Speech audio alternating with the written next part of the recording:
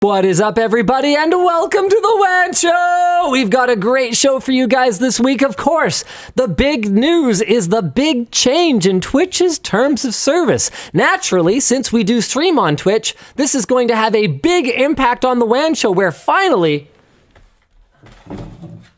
we're going to be able to do all the things we've always wanted to do. We've got fuzzy handcuffs, we've got silicone nipple covers. I really don't know what this had to do with anything, but we've also got other more different nipple covers. Oh yeah. Oh jeez. Also today, I don't know what else is. Oh, how do you transition off that? Epic finally won something. That's right. A jury has sided with Epic in their lawsuit against Google, agreeing that Google used anti-competitive business practices. We'll be talking a little bit about that. And what else we got? Did I manage to pick your two again? You did. Go, Linus! AMD says overclocking is still okay, despite saying that overclocking is not okay. Yeah, it's complicated. It's weird. It's actually very complicated. I don't understand it. I would be confused if I was trying to do that. Also, you can't check who's monetized on YouTube anymore. Yeah. So on the surface, I can kind of see how maybe that's not that big of a deal, but the deeper you go, the more insidious it appears to be. Bleh.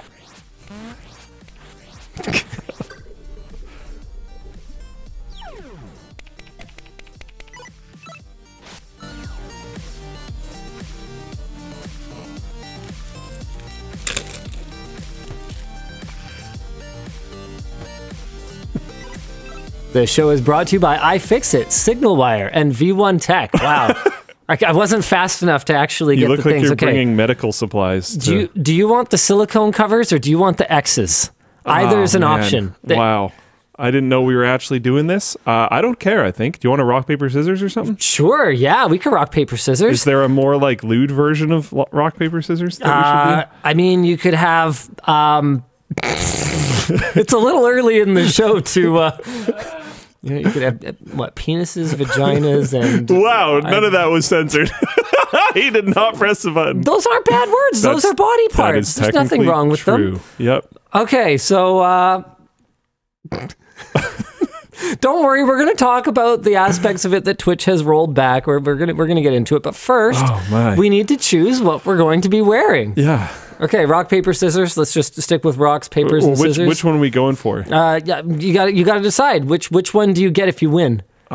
Dan, choose. Winner gets which? If Luke wins, he gets the silicone. Okay. Okay. Okay. What? Rock, paper, scissors, shoot. What is your... I mean, technically, I won. Nah.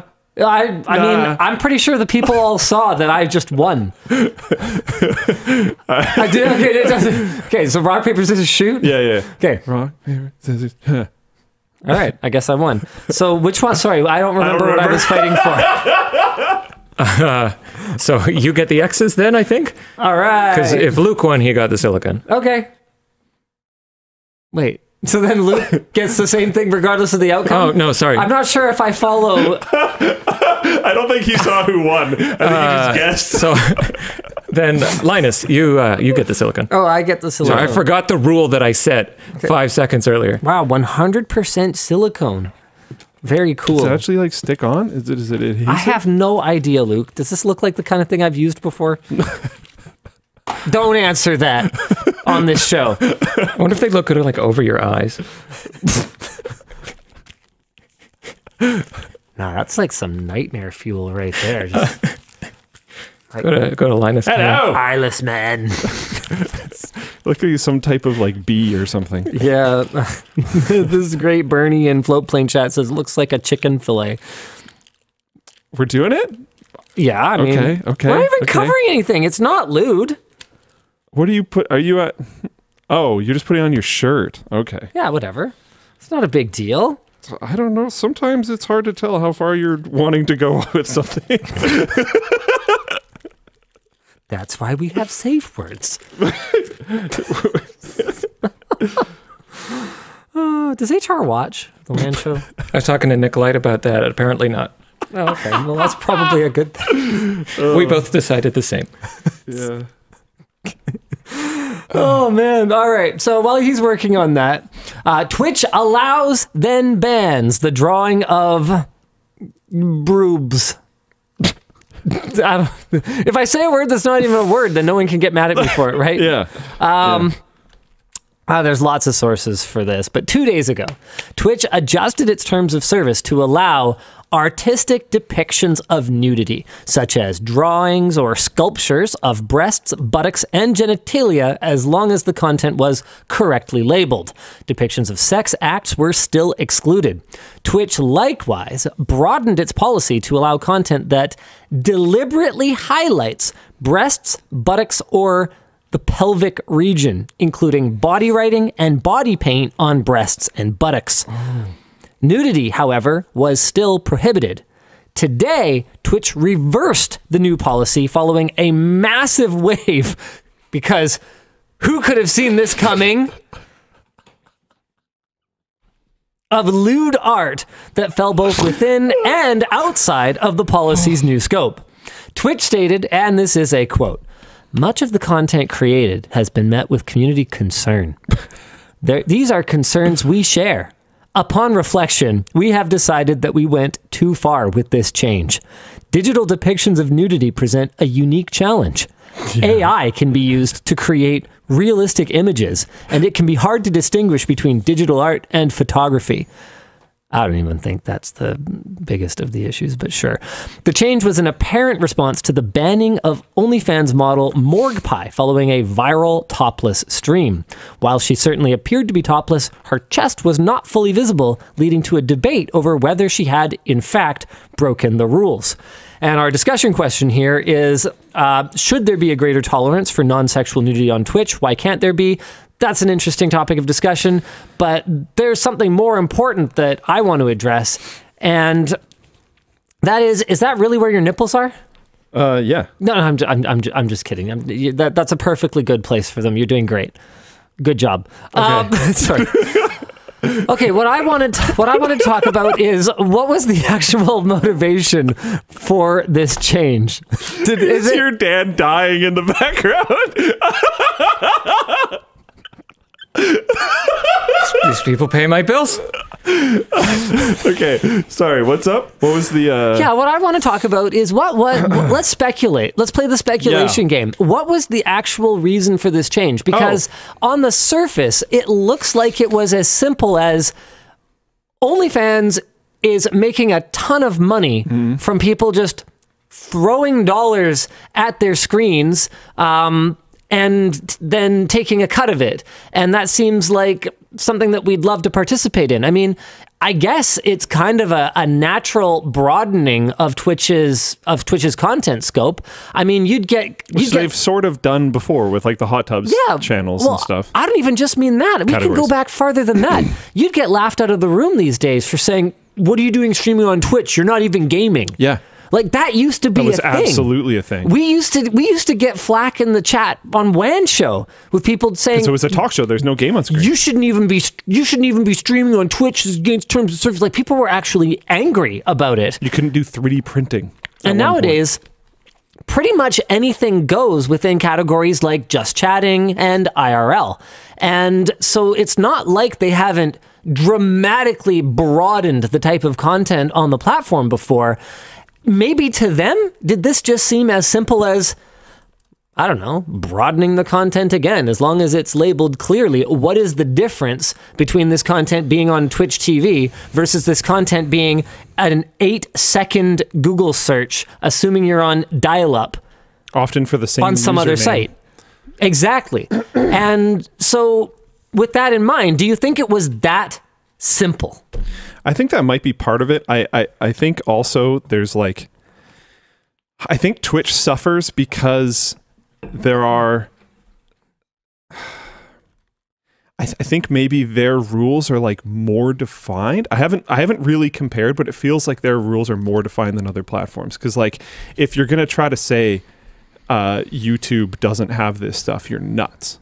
Oh, 100%. All over YouTube. But no one looks at YouTube and says like, oh, that's a website that has this stuff. That's not a consistent conversation. I have, not to the same degree as a platform like Twitter, but I have absolutely come across very lewd videos on YouTube completely by accident. One was, I mean, and sometimes it's not even in the ways that you would Twitter, think. it's like, constant. You click on anything trending and you scroll and you're just like, oh, well, wow, there's a butt. Yeah, even if just some random tweet that isn't even on the trending section, but if it just gets a little bit too much traction, there you go. Yeah, you'll just get people promoting their OnlyFans or just posting pornography for no reason other than just because I guess they want to. Yeah. But so it's not nearly to that degree, but you know, sometimes on YouTube it's not in the ways that you would expect. Like one of the times I saw what I thought was probably the most lewd thing I've come across on the platform, I think, ever. I'm just trying to think. It was some kind of music video. Okay. And so it was it was kind of mainstream-ish, but definitely too racy for you to ever see it on something like MTV. Like not only were there just breasts bouncing around, people dancing around, but like, you know, consuming shots off them. Yeah. So it's like, to me, that crosses way over from nudity into song a sex act. The name starts with wet? I actually have no idea. Oh, okay. Yeah. The Nicki Minaj one? I don't know. Is that, or Cardi B? Sorry. I don't remember. Ooh. I don't know. I think all the young people cried out and then were suddenly silenced just now. I'm sorry. I don't know who these people are. Anyway, the point is, no, it was some random. It was like obscure. Okay. Yeah. And like but yeah, that's like totally a thing. I'd never seen it before. I've never seen it again. I just was like, seriously? This is on YouTube. So like when that's happening on YouTube, it's all over Twitter. I don't use it, but I'm assuming it's all over TikTok. I have no idea. And I also don't go to this website, but I'm assuming this is a thing on Kick. Like, why do they have to have specific rules that are more aggressive than other platforms? I think they're also, so they're probably feeling like they have more pressure on them than other platforms to actually do something about it. I think that's because they talk about it more. I think YouTube and these other platforms just ignore it. Yeah, well, it's not just that. The Twitch community talks about it a lot. Absolutely. Because whether Twitch... And people try to push the lines more, I think. Whether Twitch how much responsibility Twitch bears for this, I think, is open for debate. But Twitch certainly is in the conversation around, you know, people streaming on the platform and cultivating an audience, offboarding to OnlyFans or whatever based on appearance, and even before OnlyFans existed, the conversation around streamers on Twitch. I see. Attracting people through because of their appearance instead of their like gameplay or whatever. Yeah. So I almost wonder if part of this conversation is just vestigial from when Twitch was supposed to be about gameplay and nothing else, and what are people doing on here not focused on the gameplay, and it's more about this. I think there's a relatively simple counter argument to that I've heard a bunch of times from a bunch of people, which is like, if someone is sitting here watching a certain piece of content because they want to look at someone that they think is attractive, that person is probably not going to come watch your game stream. Yeah, no, 100%. It's a different audience member. Therefore, you're not losing anything from them looking at somebody else, because they would have been looking at somebody else on some other platform anyways. So, like, who cares? I've heard that from quite a few different people. I think that holds a lot of water personally. Like, I don't know. Like, they're not coming here to watch you play League of Legends right now. They want to look at attractive person. If they can't look at attractive person on Twitch, they'll go look at them somewhere else. So I do also definitely see some of the arguments against, you know, if Twitch's position, let's say, is, you know, realistically, this is a quick Google search away. What difference does it make if it's a click or, you know, entering what is it, nine keystrokes? But on the other hand, you know, I do kind of understand too. It's like, this is a site whose brand is... Well, hold on. No, not that. I clicked on a category on Twitch and was immediately assaulted. Oh, okay. Why would you do that? What's the category? Just chatting. And there was no blurred thumbnails. The least they could do is wear these, okay? Well, they might be. That's true. They're below the frame. That's like true. They're actually not in frame. Okay, well, at any rate, so you're really undermining the point I'm trying to make here right now, because I was going to say Twitch's brand on the face of it is more minor friendly. It's gaming and video gaming. Yeah. But I guess here's the question. I mean, is gaming that minor friendly inherently anymore? Like I haven't played The Witcher 3. I've only played the first half an hour. And within the first half an hour, there's a lot of butts. Baldur's Gate 3 is like a very horny game. Like it just is. I don't know. Yeah.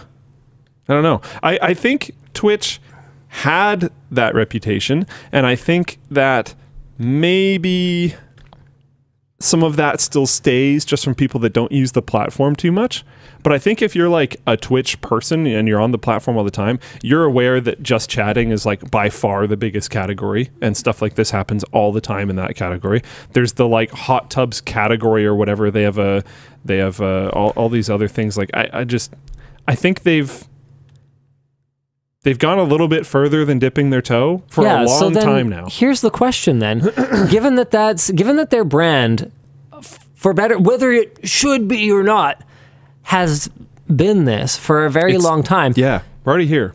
I'm going to ask a question that you might not even want to answer. Okay. Should Twitch have just stuck to their guns and just said, yeah, this kind of softcore pornography is just part of the site now. If you don't like it, you don't have to look at it.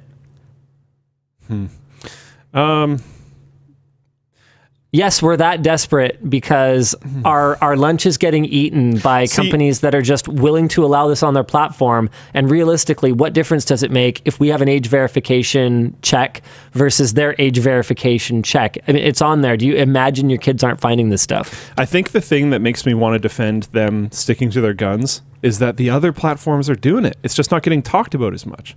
Like we said, it's on YouTube. It does feel on like Twitter. A bit of a double standard, doesn't it? It's everywhere else. It's just not on Twitch so much. Sticking to their guns. Sorry, we've got some. Apparently, that's a colloquialism that is more local than I realized. It means it means holding their ground. Yeah, just staying the course and going. Yeah, these are the new terms of service. We don't really care about the backlash. Realistically, this is how it is. This is how it is.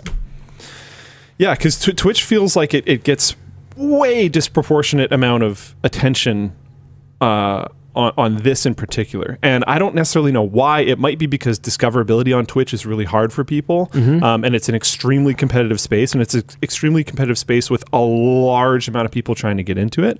And it's hard to even niche out in Twitch because of how like the categories works and stuff like that. So I could see it being more of a point of contention of like people being like, oh no, they're taking my viewers. But I think really the biggest takeaway of that is like if someone wants to watch that, despite these currently being on, they're not going to come watch WAN Show. We're not losing any viewers that are like because those people would just go to another website anyways. You know, like it just doesn't. I don't know. It's not like there's this pool of people that like it's their job to watch Twitch. This exact amount of people will watch Twitch, and you get to pull from that group of people. That's not how the internet works. Right. So you're basically saying it's not a zero-sum game. Yeah. Yeah. So I don't know. So is there an argument to be made that the game streamers could benefit from overall increased traffic on the site, and they should just not worry about it? Because if that person is no longer interested in watching that particular stream for some various particular reason, they might now be more interested in watching gaming content. And maybe they'll stick around and check yours out.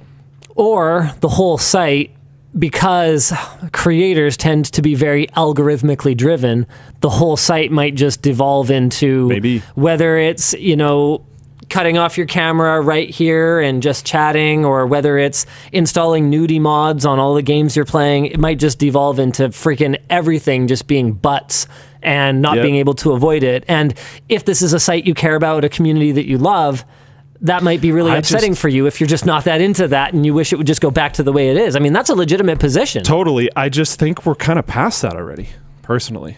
Even without this change. Like I said, we've had hot tubs for a long time. Like it's not just a gaming platform anymore. It just isn't. Just chatting is very legitimately, by a lot, the biggest category on the platform. Now, you could say that gaming should be a category against something as broad as just chatting, but it isn't. So just chatting is always in the #1 position on Twitch. Right. I don't know. Like, there's no game right now, at least that as far as I can see in the category view, that comes to half of just chatting. Things like Counter-Strike, which are like huge in the gaming space, right? Baldur's Gate 3 currently winning every award on the planet. Why is anyone watching the day before? Whatever. Well, I mean, they might just want to watch the dumpster fire. Yeah. Counter-Strike, 21.4K. Baldur's Gate 3, 8.9K. Just chatting, 433. Like, yeah, Fortnite gets 171. Yeah, but that's still what you said. It's less than half. And I can't even click on this right now. Right, because so you didn't even have to scroll or all like I did was click on just chatting, and that was the top of just chatting. I didn't scroll. Right. So if you're, but then remember too, a lot of the people arguing against the terms of service change, it's not like they're not already upset about that, and they probably don't want that to exist. Yeah. But what people, I think, need to remember is that Twitch is a company owned by Amazon, a giant mega corporation that is ultimately driven by one thing, and that's what drives money. And what drives money is eyeballs. And what drives eyeballs is, apparently. I mean, I have no way of knowing for sure. I don't have their analytics. It just seems like it. Makes sense. Yeah, I don't know. I've heard some ideas, but I just don't think it's going to go that way. But I've heard some ideas of like, oh, this is a perfect example of a opt-in scenario where like this is something you should have to manually toggle that you do want to see instead of having it be by default. But then, I mean, plenty of stuff's like that. You have to manually allow explicit, images or videos or whatever else it is. But again, back to the decisions being driven by, at the end of the day, advertising dollars, which are driven by views. I don't think that Amazon or Twitch are in any kind of position where they feel like they want people to have to click that.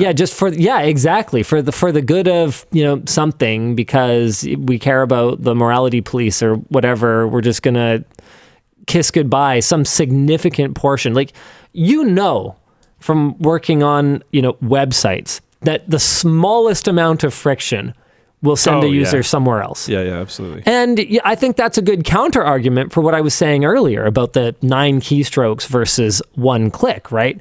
Yeah, that small amount of friction could actually be the difference between, my homepage on my computer is Twitch TV and I want something to watch, and I'm just going to click on something right on the homepage versus I'm going to navigate to some other site. Like, people's decision-making processes really can be... What? You clicked it again. Well, okay. I bet you did. Okay. He f***ing did it again. Okay. People in Floatplane chat are telling me I did it wrong because I need to sort by views. Or viewers, whatever. You're going to get us in trouble. No, I'm not scrolling down. I'm staying up here. I see. I see. But it didn't fix it. No. Because I won't scroll down for you, but this one is what was there last time. I have no way of knowing what's below that purple bar. Yeah. I think you need to scroll. No. I will not. To refuse. I'm going back here, and then I'll scroll here. There, done. Oh, hold on. It doesn't. I just scrolled on the main page. Winter Wizard has quoted you here. Just checking. Yeah, Luke Lafreniere 2023. Oh my goodness. Floatplane chat said I did it wrong. I used the default option the first time, which is just clicking on the chat category, and that's what it showed. And then I clicked on views high to low, and it was still there. So you guys are wrong. Get wrecked. Anyway, I don't know the right answer here. On the one hand, I'm not logged in. Get over it. Oh my goodness, people. Got him. Oh my God. I don't know the right answer here. On the one hand, I do think Twitch has sort of been unfairly singled out here. There is a ton of this content available on basically any video or image, like media sharing site on the entire internet, and you're not going to stop it. But on the other hand, you know, should it matter, you know, what your brand is? And if your brand is supposed to be gaming, should you at least pretend to give a shit about... I think even a lot of the just chatting streams are... I can't check. Supposed to be, you know, with gamers, with people who are culturally gamers, you know... I don't know if that's even true, though. A lot of really big streamers that I can think of. Okay, like who? What's the... I don't remember his name. You built a computer for him. Oh, like, does he game ever? I don't think so. I think so. Hasan, right? Yeah. Does he game ever? I think so. I have no idea. I mean, I'm going to be honest with you. I don't watch Twitch. I didn't watch any of his videos before we did the collab, and I haven't really tuned into anything after, which may surprise some of you. Okay, he does stream in... Holy crap, Luke. Not just chatting. What? All I did was go to the homepage, and I am immediately...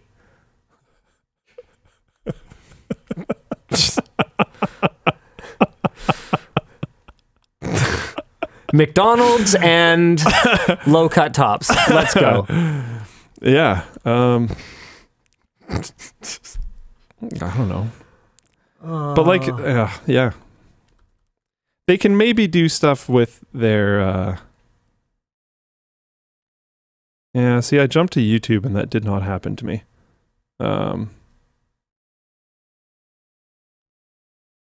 No, I think at some point he probably did play games or something, but I don't really... If you go to his channel, there's a thing, HasanAbi's recently streamed categories.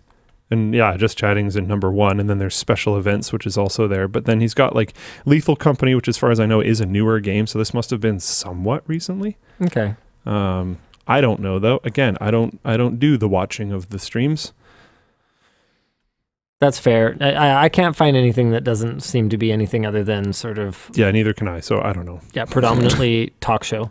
Yeah. So I think there genuinely is quite a few creators on the platform that are just talk show.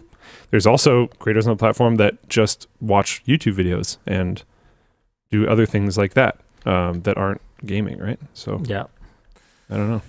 And it's been that way for a long time. And you know what else has been that way for a long time? Us talking about this topic. Let's move on to something new. Yeah. You want to pick one? Sure. Are we keeping on the things? I mean, you don't have to. I was going to leave mine on. Speaking of keeping these on, you can't check who's monetized on YouTube anymore. YouTube has removed a small piece of public code that indicates whether or not a channel is currently monetized. The code doesn't reveal how much the channel is getting, just the fact that they are a part of the YouTube partnership program. This code has traditionally been used by creators, marketers, and journalists to confirm which channels are receiving money and by people of various motivations looking to petition YouTube to demonetize a particular channel. Okay, I got you. This change has also broken several internet tools, such as "Is this channel monetized?", which, when asked if Linus Tech Tips is monetized, simply responds that the user is sending too many requests. What? Also known as it's not working. Oh, okay. I thought we meant that it was like specific to our channel, that it's no, I think what they mean is that they tried it on our channel, and that's the error code that it's currently spitting out because it is broken. Discussion question: should details about who and who isn't monetized be more or less readily available? I don't know. I can think of almost immediately. I can think of why YouTube would have wanted to do this. Which I think is one point that we didn't necessarily bring up much about Twitch, which is I think part of their motivation is just hoping that they can spend less time moderating and hoping that they can spend less time dealing with like the fact that one of the bigger Twitter accounts I know about is literally just, is this person banned on Twitch or not? Like that's a huge thing. So yeah, I think they want to get away from that. Anytime that conversation comes up, they have to talk about it again and again. Yeah, yes. Chat was bringing up too that, you know, part of the motivation for them to change the rules might have been to just avoid this constant cycle where someone does something to push the boundaries because that's what people do, and then Twitch would respond, often in an inconsistent manner. Yes. And then it would spark this huge conversation where no matter what they do, even if what they do is favoritism, blah, blah, blah. Even if what they did was 100% in line with their community guidelines, the conversation would still be about how horrible Twitch is because the rules weren't being applied evenly because of the other times that they didn't do it right. So they were basically in this catch-22 where if they don't do the right thing, then they're criticized for doing the right thing before. And if they do the right thing, they're criticized for, well, why didn't they do it before? And so if they just basically said, okay, well then f*** it, everything's allowed, that seemed like a way out, and then the internet exploded. And moderation does not scale well. So when you're a huge platform, moderation is like a big issue. But anyways, coming back to YouTube, I think part of the reason for this is because, yeah, they don't want that type of stuff. So if they have a channel that's currently under fire and they decide to keep it monetized or not, now they don't have to deal with the flack. If they just take the flack for doing this once by shutting it down, and there's probably, I'm sure internally they were like, oh, this is going to get a bunch of bad press. But they're like, yeah, it's going to get a bunch of bad press once. And then now we don't have to deal with this problem anymore. I wouldn't be surprised if this is the first move. Maybe not even the first move, because we could go farther back. Like we could go back to, just the reduction in transparency, whether it's removing access to dislikes, whether it's running ads on non-monetized channels. That was a while ago, but yeah. That was a long time ago. Yeah. So that's the only reason this is a conversation at all, because it used to be that you could check if a channel was monetized by just watching videos on it and seeing if any ads played. But nowadays, it's impossible to tell because YouTube will just run ads against a channel regardless of whether they're actually paying out any revenue sharing. One of the things I asked them back then was, hey guys, this is Austin. No, sorry. One of the things I asked them back then was, hey, if you guys are taking 100% of the revenue share on any video that is not YouTube Partner Program, don't you have a bit of a conflict of interest here? Don't you have an incentive to not allow people to promote videos that give you a 100% revenue share versus a 60% revenue share, or whatever the number is? I forget the number because there was a theory back in the day that if you wanted to grow faster, you'd turn off ads. YouTube has always denied. No, just a theory. Yeah, they take 45. They take 45. So so they would be taking 100% versus the 45% that they take when the ad plays on a YouTube partner channel. They have denied every time anyone has brought it up that algorithmically there is any effect from the monetization of a video, and I will say that. Personally, anecdotally, I have never seen evidence of an effect. I have seen non-monetized videos do extremely well. I have seen monetized videos do extremely poorly. And there are various reasons why we may or may not have had monetization enabled on a video in the past. Sometimes it was a requirement from a sponsor that if we had an in-video integration, they wanted their message to be the first thing people saw, not some random YouTube ad. So we would often have agreements where for the first 6 months, we would have monetization on the platform disabled. There are situations where the community doesn't feel like monetization is appropriate for a video, like with the recent controversy, for example. So we've got monetization off that. That didn't stop that video from getting 5 million views or something like that. Yeah. So if there is a legitimate interest from the audience, no, I just haven't actually seen evidence to support that. But just because they haven't done it yet, or haven't done it to me, doesn't mean that they won't do it ever or haven't done it to anyone. Yeah. And it doesn't mean that I would have any way of being able to tell. Like if YouTube suddenly, turned up the heat on their ad sales and sold 20% more inventory against the same number of views on the platform, and they were just like, why don't we just put all of this on random videos about dishwasher repair and take 100% instead of 45%, and no one will be any the wiser. Woohoo! I would have no way of knowing that. Nobody would have any way of knowing that. Yeah. And in fact, what I suspect, although I don't have any way of knowing this for sure, but what I suspect is that a lot of these decisions about which videos are monetized or which ones are being served an ad and when, I suspect a lot of these decisions are actually driven by AI and driven algorithmically. So it would be nearly impossible for even an internal whistleblower to say, yeah, the executives got together and like made a call that we're going to put all of our, new ad inventory on these, because at the end of the day, most of these engines are just input, experiment, try to achieve goals. So if the input is, optimize revenue for the platform, well, part of optimizing revenue is going to be putting ads on videos that are very engaging for viewers so that you have a longer watch session, so they'll watch more videos and watch more ads. But part of that strategy could also be recognizing, hey, this is probably a one and done. I should probably cram as many ads down this person's throat while they try and troubleshoot an old CRT TV, and they absolutely need this information, and take 100% of that money. Yeah. And the actual teams who create these algorithms wouldn't necessarily know exactly what it's doing minute to minute. They could go back and kind of go, okay, so here's the thing that appears to be happening. But nobody made that decision. So nobody is culpable for it. And so, again, I'm not saying this is happening. I'm just saying it's not implausible. Yeah. If that makes sense. I wonder if this is just the next move towards what will be the next move, which is not being able to check if a video is monetized. Tell me this. What benefit is there to YouTube for you to know if the creator monetized that video? So would this, are you saying this would also obfuscate to the creator or just to users? Just to users. Yeah. Yeah. That makes sense. Because back to the Twitch conversation, it would keep YouTube out of the news. Yeah. It's like, yeah, just ads are just normal, and you click on videos and there are ads, and it is absolutely none of your business from YouTube's perspective, whether that channel is part of the partner program, whether that video is monetized by the creator or not monetized by the creator. Because, imagine this, imagine a controversial creator, especially, you look at the way that politics are super polarized in the States right now, right?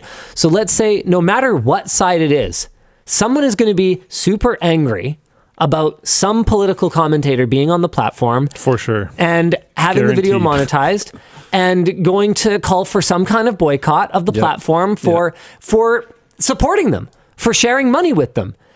And so if YouTube just kind of went, yeah, how about you just not know? Yep. You not know who's getting money. You not know which videos they've enabled monetization on. I think that you'll still see creators, as a gesture, talk about, hey, I'm turning monetization off on this video, or one that you see probably more often than that is which they could lie about now. I'm going to donate the proceeds. At that point, not now. But at that point, there'd be no follow-up, no accountability. And I don't think that from YouTube's perspective, that's a problem. Yeah. What do they care? And it sucks because this is, I love pulling it all the way back to this every time, but this is the Blizzard developers on stage problem, where more transparency, more access to different parts of companies and stuff just gets them put on pikes constantly. Which sucks because it's a thing everybody wants, but it ends up getting shut down due to community responses to things, because it's easier to blow up about the stuff that you can see and that is in your face all the time than dig for things. And I think a lot of companies and maybe people are just tired of there being some kind of controversy, and just looking for sources of controversy and just kind of going, oh, okay, that's a source of... Okay, let's just make it so that doesn't happen again. Oh, let's make it so that one doesn't happen again. Yeah. And if you just slowly pick these away... And there's honestly very little benefit for a platform itself Think of the amount of times that a platform itself was in the news and it was a good thing. Usually, what the platforms want is they want the creators on the platform to be popping off all over the place, because then that pulls people into the platform anyways. And then if you're spending more time on the platform, then while you're on the platform can kind of try to monetize you, YouTube Premium, Twitch Turbo, whatever it is. But you want the creator to be pulling people in. You don't really want your name plastered all over the place all the time, because it's almost guaranteed going to be negative information. Well, that's the thing. Like, negativity sells. I could probably count on my hands and feet the number of times that we have made the news for anything positive in the entire time this company has existed. And I would need more than those digits to count the number of articles and mentions and videos just in the last few months alone. Yeah. Right? Like it's no secret that people want to see a scandal. They want to see a downfall. They don't want to see slow, consistent growth. They don't want to see, a more complex story about, growing pains and trying your best and sometimes screwing up. And like, it's nuanced, and that's a lot of work. It's a lot of mental load. I think that something is bad is more entertaining. It's easier. It's popcorn. It goes down easy, Deprecated said they want strawberry, but honestly, you can deconstruct that relatively simple sentence a little bit, and the hack brought in a incredible amount of attention. Yeah, incredible amount. Yep. We had more eyes on us than ever, basically. Well, not quite. There was another one after that, but ever so far.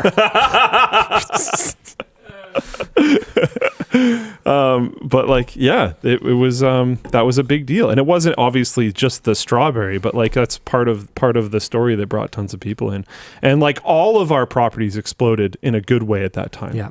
There was more eyes on the channel. There's more eyes on Flowplane. There's more eyes on LTT Store. There's more eyes on everything. Dave Gurr says no one reads a news story that has the headline 100 children had a good day today and nothing bad happened. I was watching The Karate Kid with my son and his friend, because they were checking out the new TV and they had a sleepover and they were watching the movie, and I was first one. Nice. And I was like, I'm not gonna be that weird parent that comes and hangs out with, let them do their thing. But they were very settled into their movie. They were not talking about anything. And I sat in the back row and just kind of was like, yeah, you know what? I'm going to watch The Karate Kid, I guess. I was probably his age the last time I watched it. Yeah. And there's a scene where the sensei lends the kid, I forget anyone's names in the movie or whatever, but the sensei lends the kid his car. And it's his collection of cars is these are prized possessions. The kid's mind blown that when it's time for the dance or prom or whatever it is, that he's allowed to borrow this car. And they go out of their way, right? Remember, American car culture was still a thing kind of in the 80s. It was sort of coming towards a time of big change. But it was still very much a thing in the 80s. Yeah. And so even without necessarily, product placements and making sure that the emblems are in every flipping shot or whatever, there was clearly a lot of thought and work that went into making this car look like $1 million. It was beautiful, and the way it shines when he drives it, and he rolls out in the car to go pick up the girl, and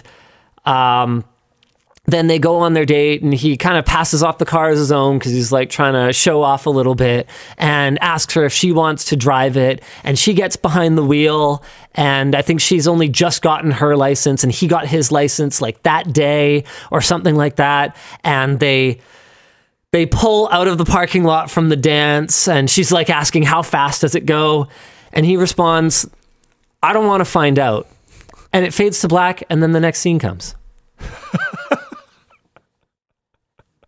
And I was sitting there going, they don't do that anymore. No. Something Never. Something That scandal. car is crashing, man. That scandal Dad's pissed. is too spicy, and Someone's going to the hospital. It's too easy to create a tension, to create an angry scene, to create heightened emotions between our characters by having this prized possession damaged.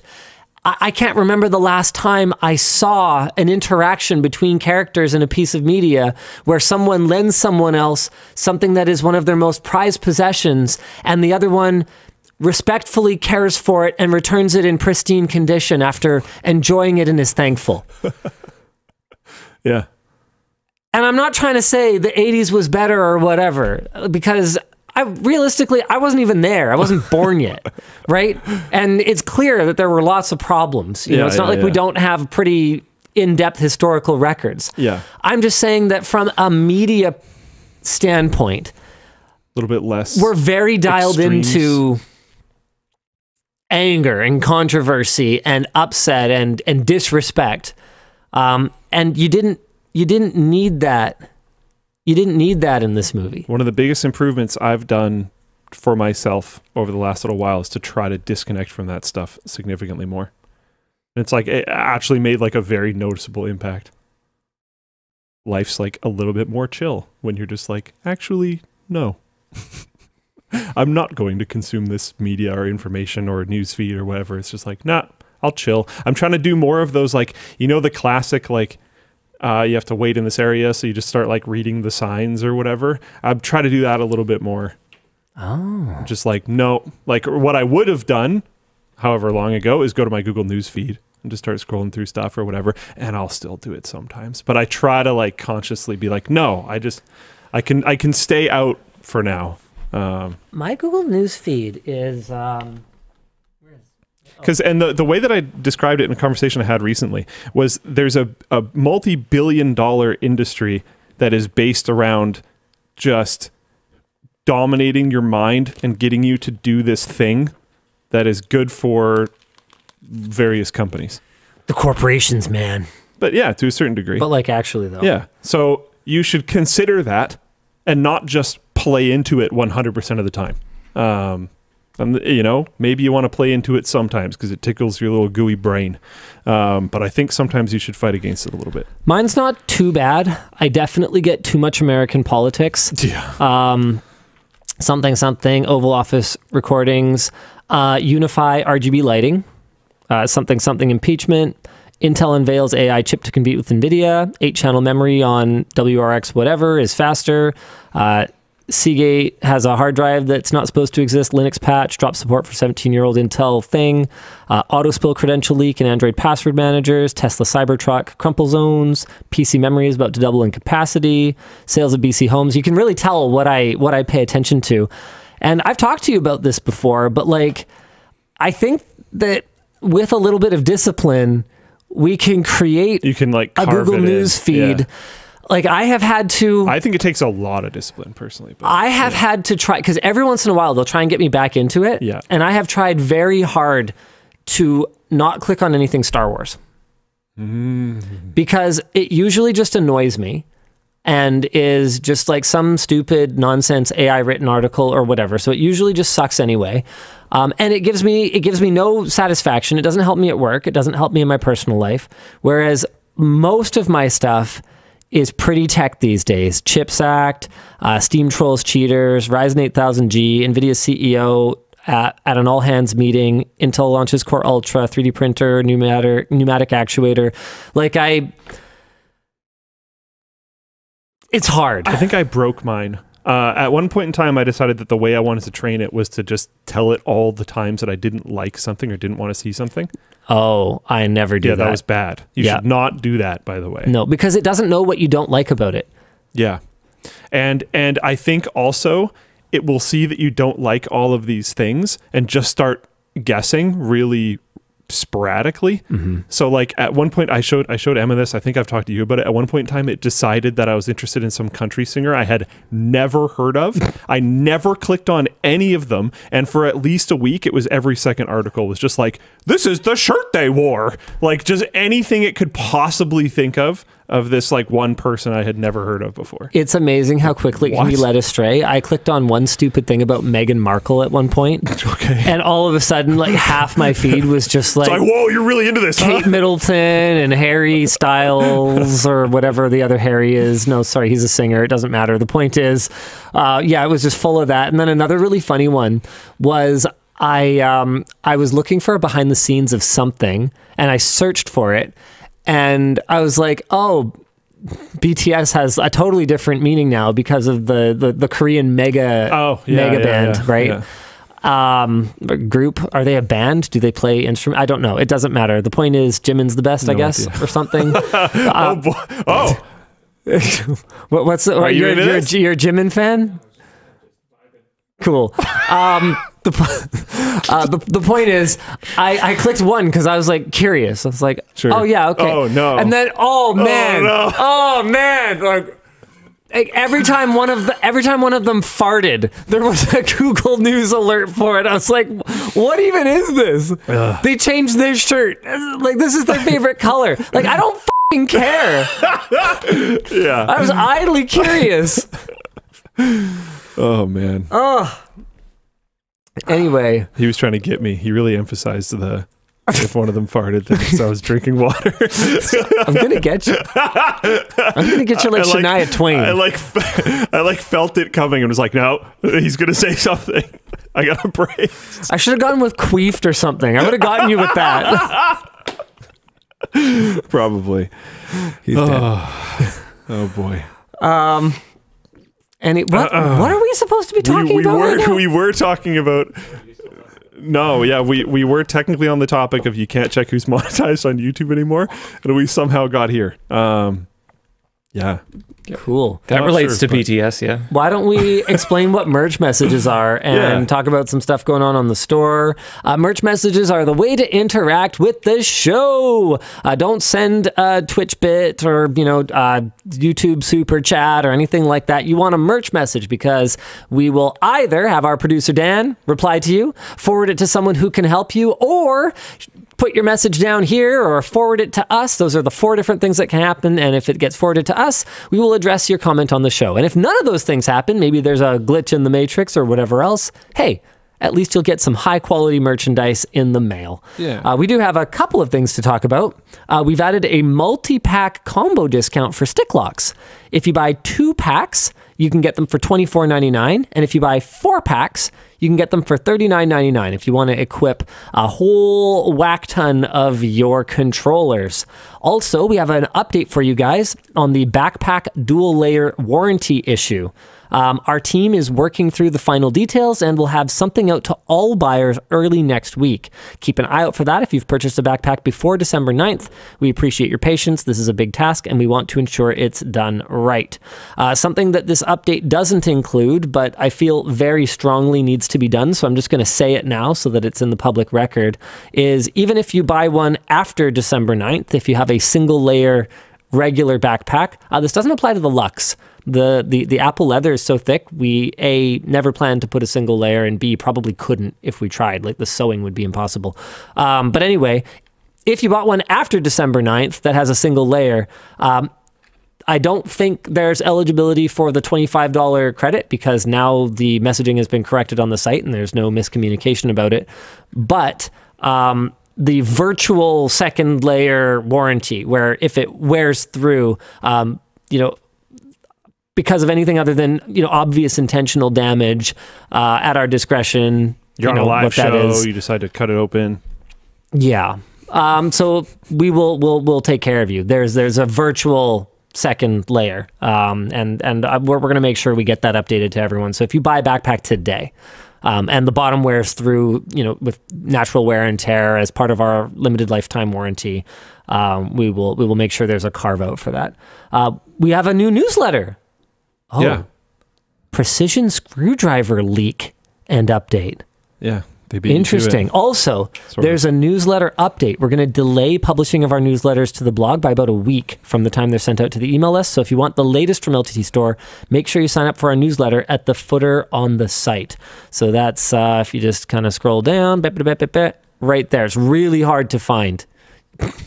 put your email there. The text is almost so big that I legitimately do kind of find it hard to find. The part of your brain that ignores ads is like, huh? Yeah. It might be. There's a lot of really good stuff in here, including a ton of really interesting looks at the evolution of this product as it's been developed, talking about materials, why we bothered to make one. This is so cool. All the different variations of ceramic and ceramic steel hybrid bearings. We found one that spins. Yeah, that's right. We measured this one, and your mileage may vary, but we found one that we were able to get to spin by hand for 70 seconds. Oh my God. Just by giving it a little spin like that. Pretty wild. Our end caps are going to be interchangeable, so you can swap them out with a 10mm wrench. We're going to have different sizes and shapes. Check this out. Yeah, buddy. So if you want, you like to kind of palm it, or, you like the flat top. We're going to have bit storage in the handle, which is pretty cool. Here's a lot of different variations of that. Anyway, you're going to definitely want to read through that. A lot of really cool details from the team. And, so when can I get one? We're still a few months away. Apparently, I'm reading this update alongside you guys, planning to offer a unique launch experience for this product. Once we offer a public notification sign-up page for launch, there may be an opportunity to purchase a limited number of pre-launch drivers. Oh yeah, we have talked about this. So like with the screwdriver, we want to back order this one to get an idea of what demand is going to be like and to help with cash flow. So we're not gonna do pre-orders because this is technically like a new product. I think we did pre-orders on the Lux because it's a material change. I think we've done pre-orders on some of the screwdriver colorways and stuff like that. This is a very new product, so we're not going to expect people to order it sight unseen. Doing a pop-up or something? And I think it's either online or in person. We're not sure, but we're basically going to sell some of them, give people an opportunity to share their thoughts after having real customer hands-on with it.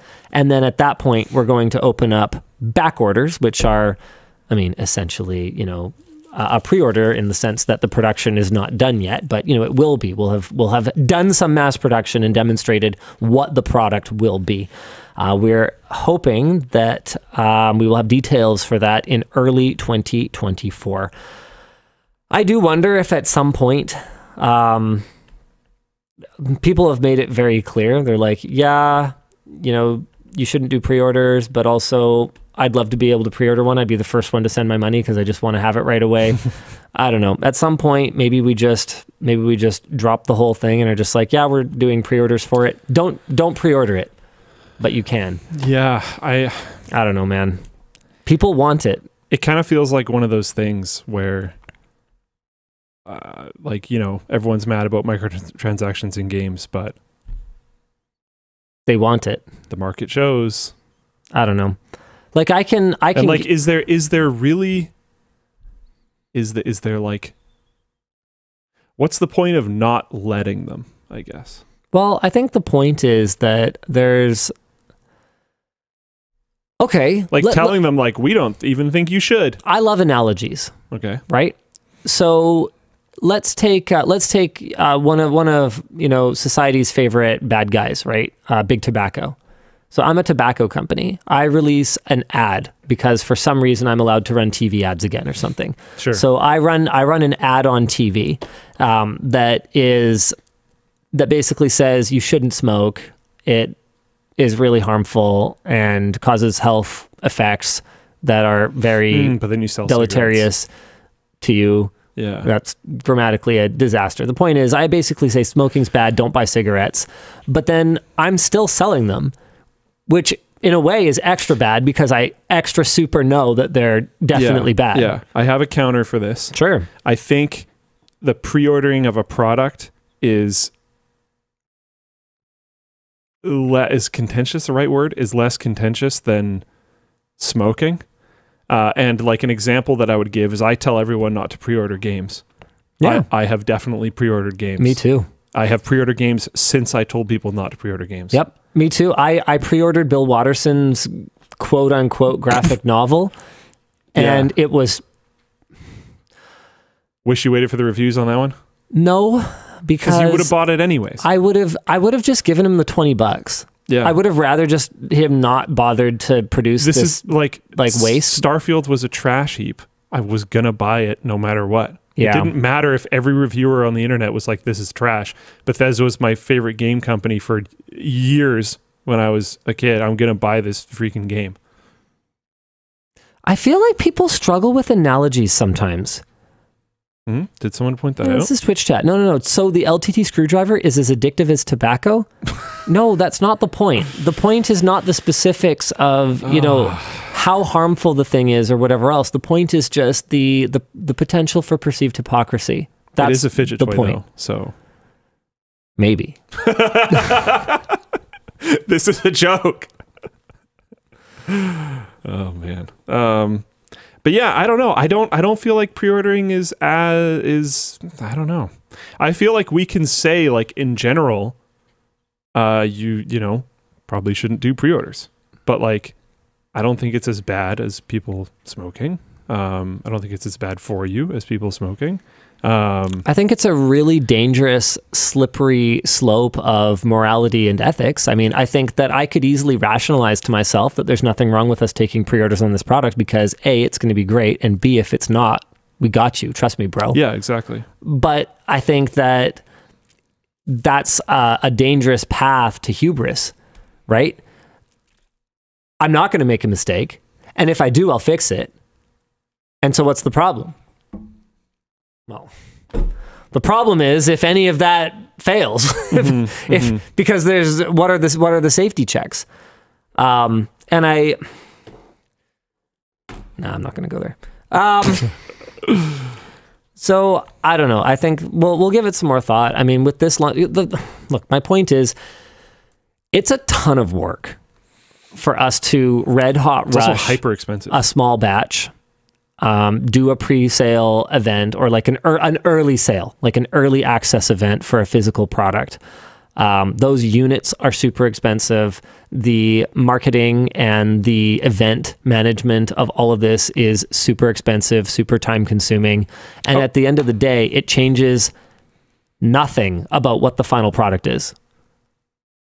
It telegraphs confidence. So you could see it as kind of like an effective marketing tool in that way. But then looking back at the screwdriver launch, I don't think people took it seriously until Project Farm ultimately came out and gave it the stamp of approval anyway. Yeah. So then what did it matter what our confidence was or what the reactions of the live buyers at the show were? If at the end of the day, people were just going to... Is that the solution? Do you seed it to? You can't do that with all products, though. No, and Todd doesn't want us to seed him products. He buys everything, right? Like he'll pay his money early, so he'll accept that benefit in the form of, in a way, special treatment. But at the end of the day, from his perspective, and I agree with him, from his perspective, he's just a customer who paid his $69.99, nice, and got a screwdriver. And so, yeah, there are definitely monetary benefits to him getting early access to it in that he can go live with his video earlier than other people who didn't get early access. But I think we have enough of his track record to go, guys, that's probably not it. That's probably not the issue. I think that he genuinely is a sincere guy and wants to get information to the audience in a timely manner so that they can make an informed purchase decision. I don't think this is about him just getting more views. Yeah. I think he could have released his video a month after the release of the product. And it still would have crushed. And it still would have gotten millions of views. Yep. So we might as well just have it out there earlier. And realistically, if another media outlet came to us and was like, hey, we're really big in the, tool space or whatever, can we get... I don't see why we wouldn't give them the same treatment if they had the same kind of reach as Todd, though I don't know who does, but even if they had even less than Todd, I think that I don't think that that's some kind of weird advantage, and I don't think that there's inherently corruption there. I think if you have good people who are honest and working in good faith, there's nothing wrong with getting early access to a product and paying for it early, and I think it's kind of silly to think that it is. It was amazing how many people went from, and I noticed usernames that were the same. Oh, yeah. How many people went from, That video was crazy. this thing is shit, until Todd from Project Farm says it's good because he has impeccable integrity, and who immediately flipped. They couldn't, their brains couldn't process that it could actually just be a good product. And so they went straight to, Todd's corrupt, Todd's a shill, how much did LTT pay him? Oh, man. Oh man, where is your goalpost? Yeah, exactly. Keep moving it, man. Just keep walking. Keep walking till you reach the nearest ocean. Put the post at the bottom of it. Let me know how it goes. Channel that prehistoric human hunting energy. Yeah, and just go. Anyway. What are we supposed to be talking about? Yeah, we're supposed to do a couple merch messages. All you got to do is head to lttstore.com. Did we do any of them? Pick up, no, not even a little. Pick up some stick locks, or pick up a screwdriver, whatever the case may be. You've got the Noctua screwdrivers on there now. Those are doing really well. People are super stoked on them. Yeah. And then in the cart, there'll be a box. You can enter your merch message and it'll go here. All right, Dan, do you want to hit us with a couple merch messages? Yeah, sure. First one here. Hello, WAN show. Linus, hello. With the Go XLR support gone, what XLR would you replace yours with or recommend? I'm just going to keep using it until they pry it from my cold, dead hands. I really like it. It just works. Eventually it'll die. And it hasn't yet. Yeah. Mind you, with the way that Microsoft changes Windows so relatively little from iteration to iteration these days, it is possible that my drivers for the Go XLR will work for a very, very long time. Like until we get another, fundamental retooling of how audio is handled in Windows, like we did from XP to Vista. I think it is quite possible that with the usual hackery, right, where you force the install, or you go into whatever the file is and you add your version of Windows to the supported OSs so that it bypasses the compatibility check or whatever else. I suspect it'll work for a long time. I didn't know this. Wildebeest in Full Plane Chat, so there's a community Go XLR software version. Nice. That's pretty crazy. The first Go XLR I got bricked itself within a week. So I don't know how confident I am in the thing living, but my sample size is very small. Yeah, and I've got at least one backup one kicking around somewhere, so I'm good. There you go. I'm one of those people where if I find something I like, I make sure that I've started converting to that. It's a good way to go. I think part of it is just getting older. Maybe. For me, I will put way too much time and energy and whatnot into researching the purchasing decision. That if I'm very confident in this thing, I spend a lot of time doing that, I get it, I keep it for a certain amount of time, and I'm like, yeah, this is amazing. I'm however many months into this and I still love this thing. Yeah, okay. Let's just go get more, because I don't want to do that again.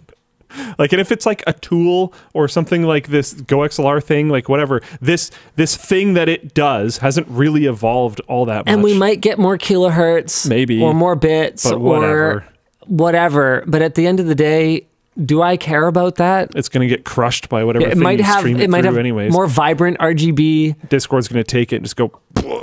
Well, I mean, garbage in, garbage out. You put in something better, Discord's crushing it will be less worse. Yeah. But even so, if there's something that I really like, honestly, guys, I don't feel that strongly incentivized to change it. And I think part of that is just how incremental the changes have gotten. So you'll have a new phone that comes out and it's marginally faster, and I don't know, it has some I'm just trying to think of it. It has another camera on it or whatever, but they removed your headphone jack, and you're just well, fuck, right?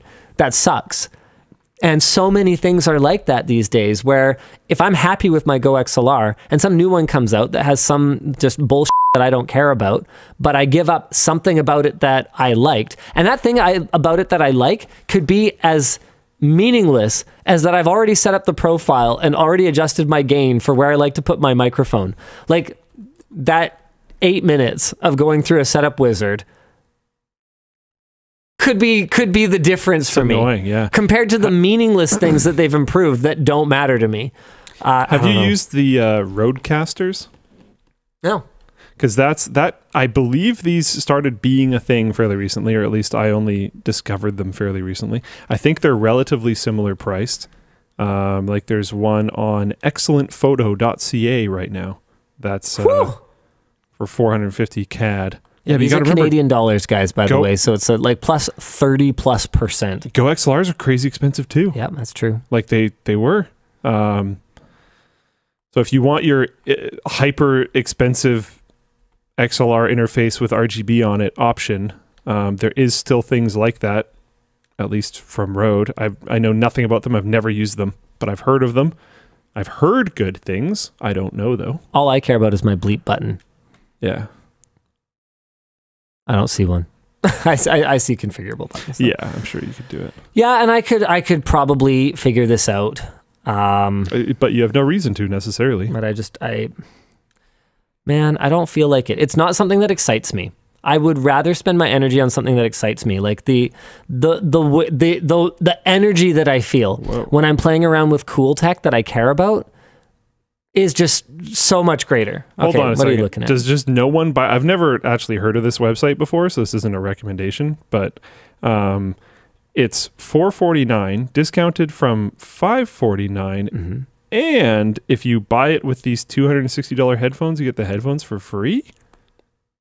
I don't know. Does no one buy this thing and they're just trying to like burn it down or what? It's probably more to do with the fact that there is excellent margin in these products, and it's the holiday season.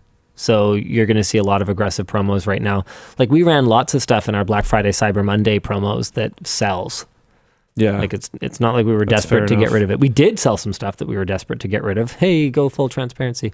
But we absolutely promoted stuff that was moving great. There's nothing wrong with that though, necessarily. It might be a great product. You just order too many of it or whatever. Yeah, or we didn't. We just put it on a promo because we were like, this is exciting. Yeah. And so you can see stuff like that, especially this time of year. And I wouldn't necessarily read too much into it, is all I'm trying to say. Apparently, Jay's 2 Cents uses... Oh, never mind. They said they believe Jay's 2 Cents uses a Rodecaster for RTFM. Not certain, though. Sure, yeah, just with a merge message. Hi, DLL. Question for Linus. Did you learn ASL at some point? I noticed some signs, get it, that you've learned some, like... sorry, these keep shifting around. Like using ASL's 6 or using spatial mapping when talking on the show. Yeah, my mom was a teacher of the deaf, and she is hard of hearing, and we were strongly encouraged to learn ASL. We had a foster kid in our house for a number of years who was, as far as I'm aware, profoundly deaf, like couldn't hear anything. And so in order to communicate with him, we were all encouraged to sign as much as possible. At one point, I was conversant enough that I managed to make my way through translation duties for my mom at a conference. It just about killed my brain. Massive respect for interpreters. Wow. Because sometimes you have to kind of make stuff up on the fly, right? Have you ever noticed... well, yeah, I mean, if a word doesn't exist in that sense, so you're not making stuff up, but you're making up a way of expressing it, or especially when you're, okay, let's say you're interpreting for a government official, and all of a sudden they start talking about defense or something like that, and I'm sorry, the what spanker missile or what, like. It can be extremely challenging. I didn't even think about that. That's got to be nuts. Yeah, like lingo, like interpreting at like a scientific conference. Holy crap, right? But accessibility matters. So have you ever noticed that interpreters will tag out really frequently? Was it a high mental strain? It's extremely draining. That makes sense. I don't know if I have ever before or since slept as well as I did after the first day of that conference. This is an offshoot. But did you know like chess is like high caloric burn? Like if you're good at chess, you can actually be doing a lot of computation in your head. It's quite high caloric burn because you're like really thinking. So you're saying that's why I'm thin, because I think a lot and my brain is powerful? That might be part of it. Actually, we've talked about this. It's probably more to do with the fact that I have ADHD and I'm a fidgeter. And apparently that contributes... It's a really big one, actually. Way, way more to your calorie burn than like your metabolism, basically, right? It's huge. Yeah, I don't remember what it...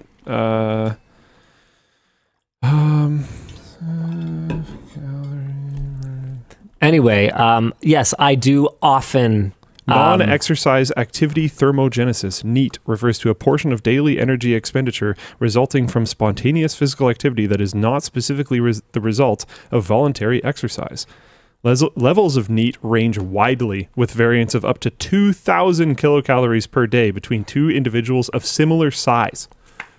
Like massively impactful, like little fidgets, little bouncing your knee, little doing whatever. It all counts.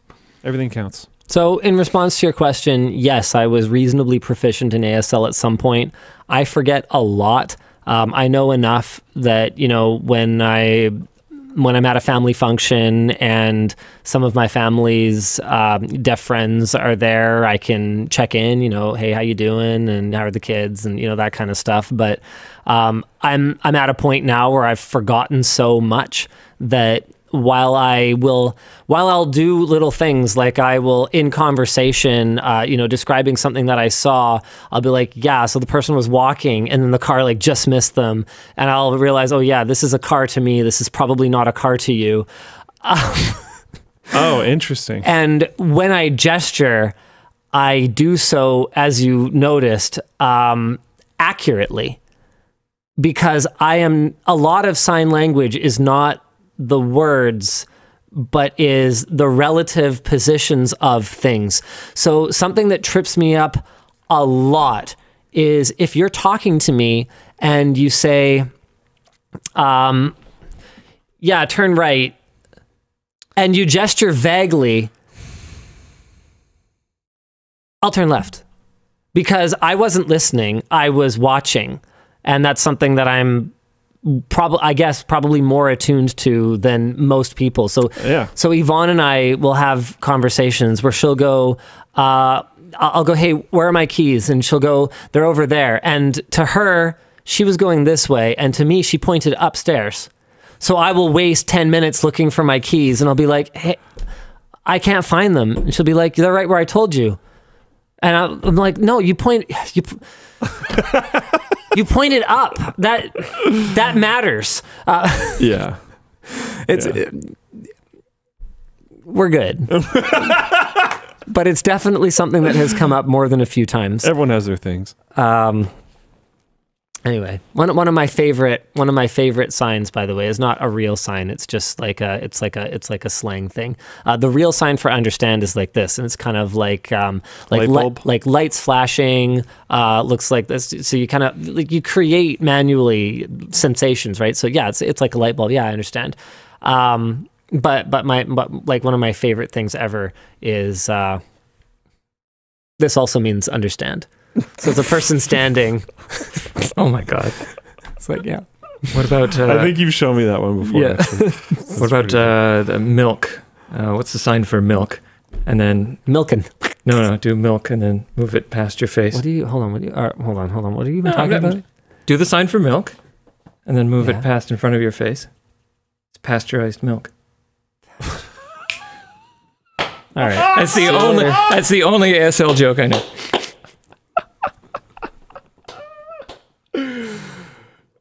All right, cool. Wow. Sheesh. Yeah, so do you know why this is 3? No. Because this is W. Yeah, so it's little things like that people pick up from time to time. All right. So someone asked, sorry, this is actually fairly important. Tools of Ponage asked, what's the sign for no cap for real bussin'? I have no idea what the fuck that means. Sign's closing the laptop. It's just leaving. What is bussin' again? I can't remember. I actually don't know. It's some Zoomer term. I don't know. I think good. I think this is I think bus. it means good. Is that right? I think it's good. Okay, really, really good. So no cap is not lying. No lie. For real is just like, yeah. Yeah. And then good. Yeah. So I'm not lying, I'm being honest, and it's good. Like really,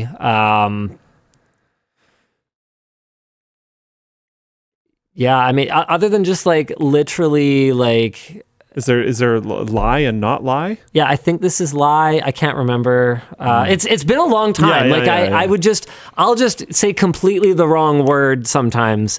Okay, so that's another example. So like interchange. This like that's. So I do it often.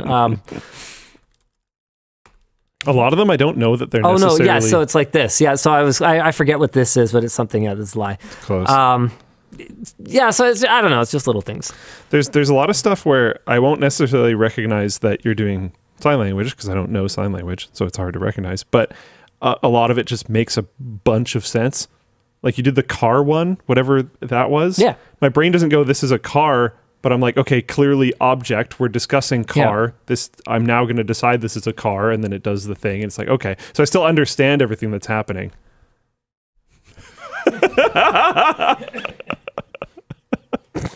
You're just going to be able to do that from now on, and I'm just going to burst into laughter. Oh my goodness. The delivery of it was my favorite part. Just slight smile. No other reaction.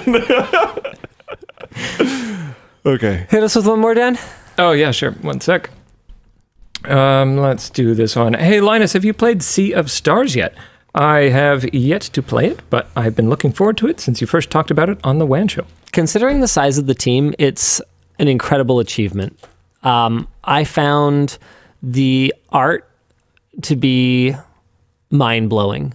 It's such a beautiful game. The music is as good as the art. It's absolutely incredible.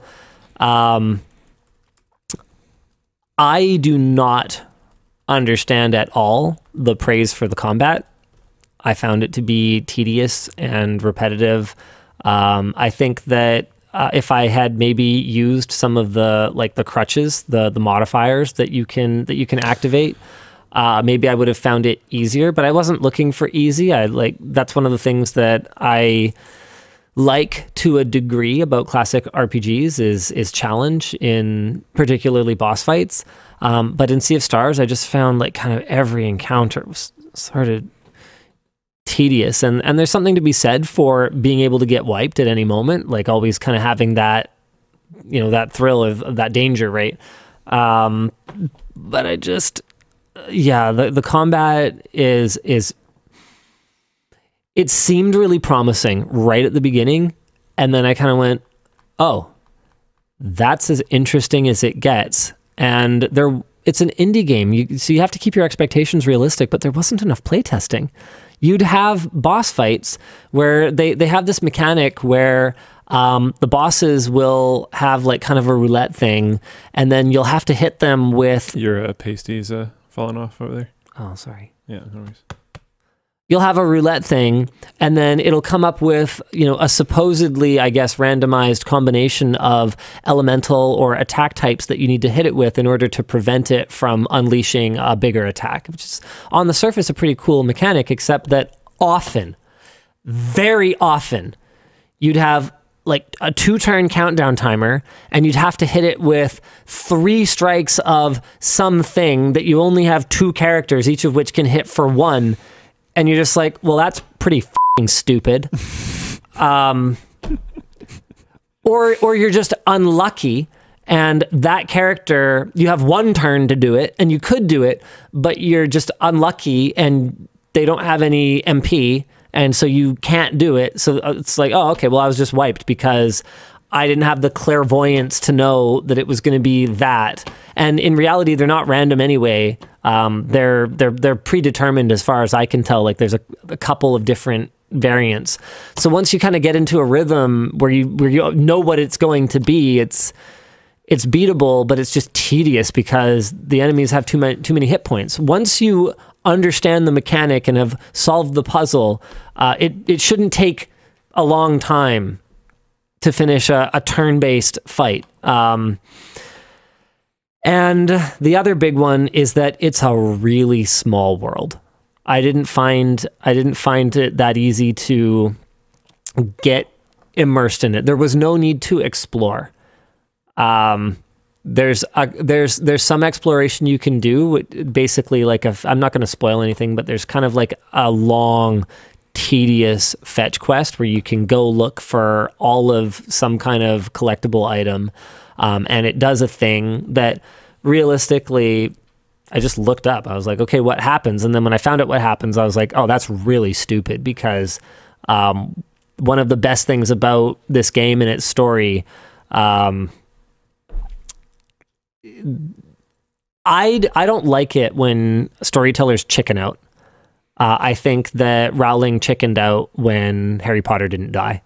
Yeah. He was a lamb raised for slaughter, and then she didn't fucking kill him. It's like, okay, well, that's stupid. You had an opportunity to do something really emotionally impactful, and you're like, okay, how about one of the Weasleys instead? Let's not go after one of the main three. Let's kill a Weasley twin. I think it sucks. I think that Encanto is a beautiful movie with great music and amazing visuals, and at the end, spoiler alert, I guess, I don't know, whatever. Spoiler alert for Encanto. At the end, the family learns their lesson that the magic was love or whatever, and then they get their magical powers back. Or like the magic was love and community, and that was what made them special. And then they just get their just actual magic back. So they've learned nothing then. There was no loss.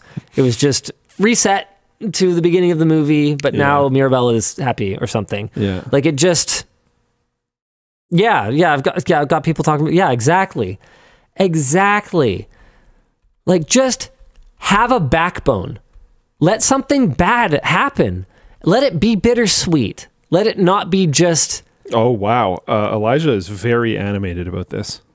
I stood up and walked out of the room yelling out of anger. Had a chance to be one of the best movies. Yeah. No, you're 100% right. Because... I've never seen it. You can tell the movie was supposed to end there. That's the big one, is when I can tell what was supposed to happen. And then someone with... Oh, we can't do that? Someone with no primary or secondary sexual characteristics, okay, came into the meeting. Well, no, you can't say balls, you know.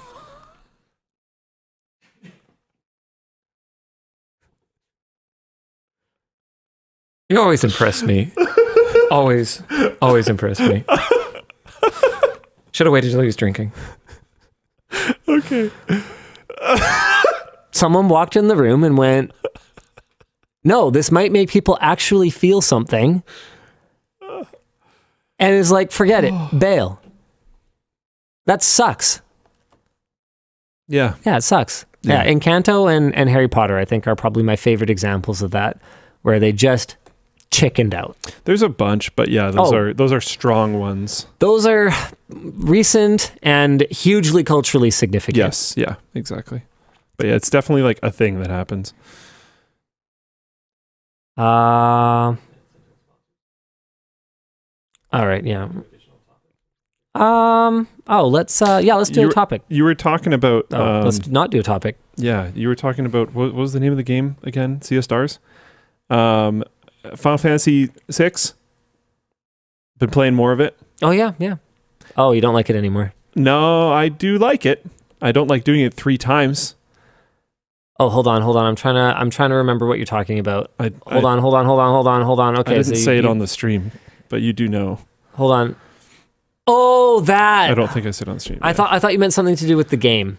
No. Yeah, okay. Game's been pretty good. I do think 3 times? You had another crash? I had one more crash. Oh. And then I stopped playing it, tried to figure out what was going on.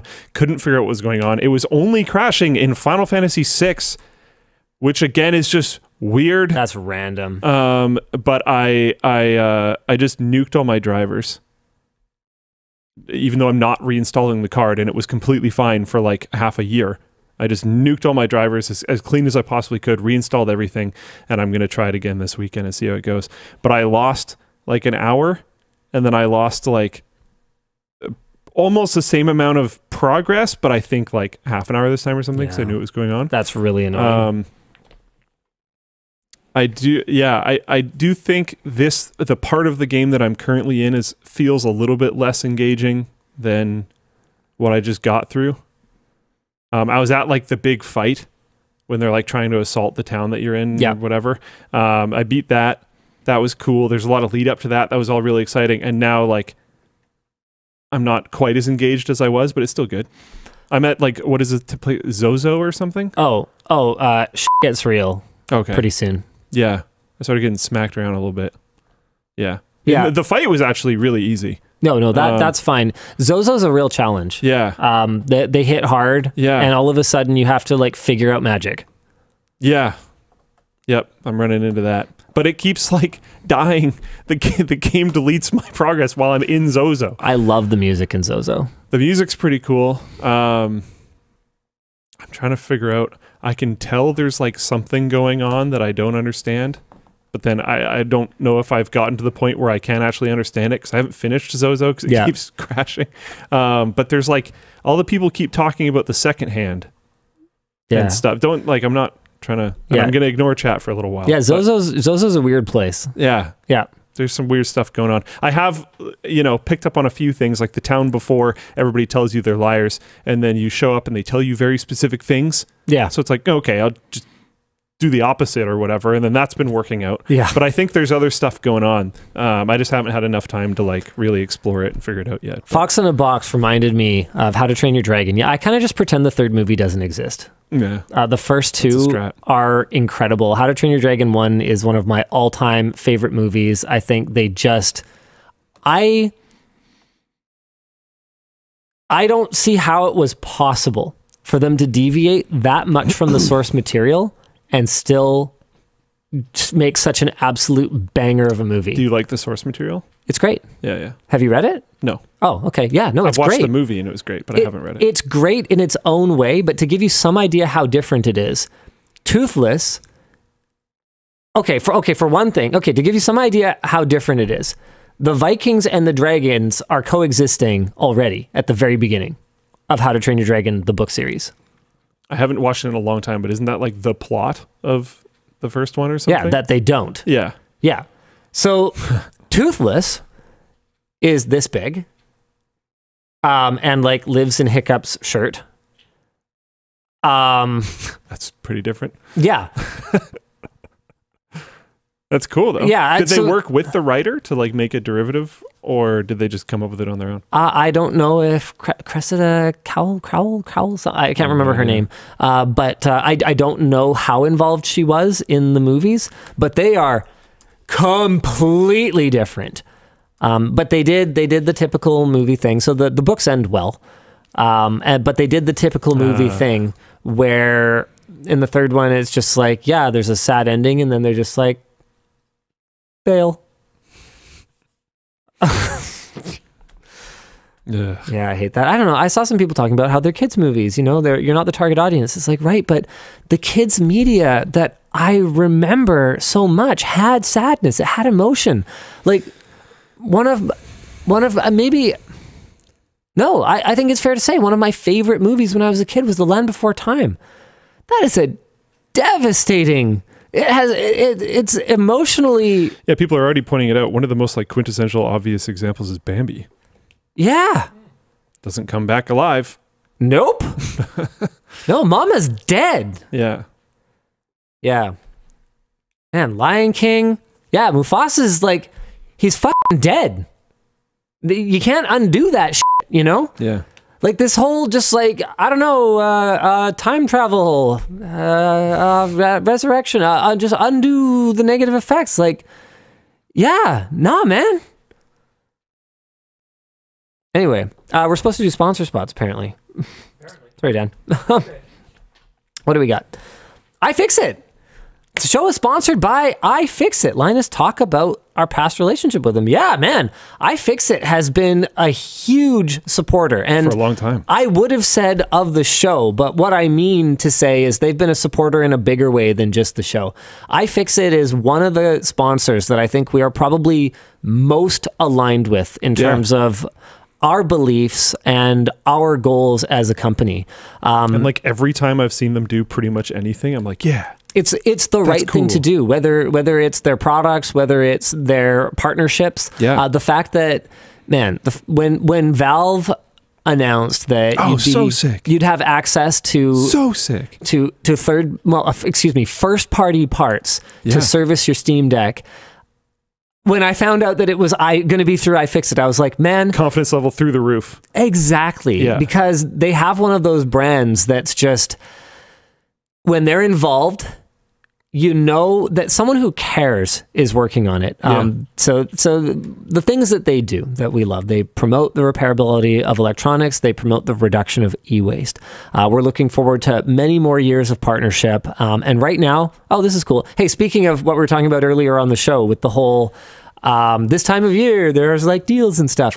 You can get 25% off of iFixit bundles, like the Gamer Bundle or the popular Pro Tech Bundle. I was just going to say. Just by checking them out at the link below, and you can save an additional 10% when you buy any spare part. That's another big one for me with iFixit, is unlike just buying something random on eBay or Amazon, which you can do, when I buy something from iFixit, if it's an adhesive strip or a pack of screws or whatever else it is, it's the brand name replacement part, but the prices are reasonable. Yeah. So check them out. iFixit. I didn't have much in the way of talking points, but I guess it doesn't matter because we just really love the products. We use them a lot, and we love the mission. That's the big thing. I mean, nobody's perfect. I'm sure someone somewhere has some criticism of something about iFixit's something. Sure. But at the end of the day, I think their hearts are in the right place. They make great stuff. And we support that. I've never seen this before, and it's not even on sale. But their repair business toolkit is sick. Which one? It's up on my screen. I don't know if we want to finish. Yeah. Yeah, I've seen that. It's super cool. It's comes with so a little bit of everything you need. All inclusive. Yeah. Yep. Wow. I didn't even know they made those. Yep. Very cool. Anyways, moving on. The show is also brought to you by SignalWire. Requiring someone to work 24/7 nonstop? Our sponsor, SignalWire, has a secret weapon for that. Okay, where are we going with this? With their new AI voice agent, you can grow your business without a hassle. The AI agent can be used for call routing, lead scoring, as a virtual receptionist, and more. So things like scheduling appointments, answering questions, or forwarding calls, you don't need to worry about. SignalWire's AI agent is also multilingual. It's capable of understanding and responding in over 40 languages beyond a scripted format, and it can simulate natural human conversations so well that even scammers can end up fooled. Embedding an agent into an application is super easy. You can utilize their no-code drag-and-drop tools or their robust API for more customization. So try it out now by going to SignalWire at the link down below. Let the AI agent help you work smarter rather than harder.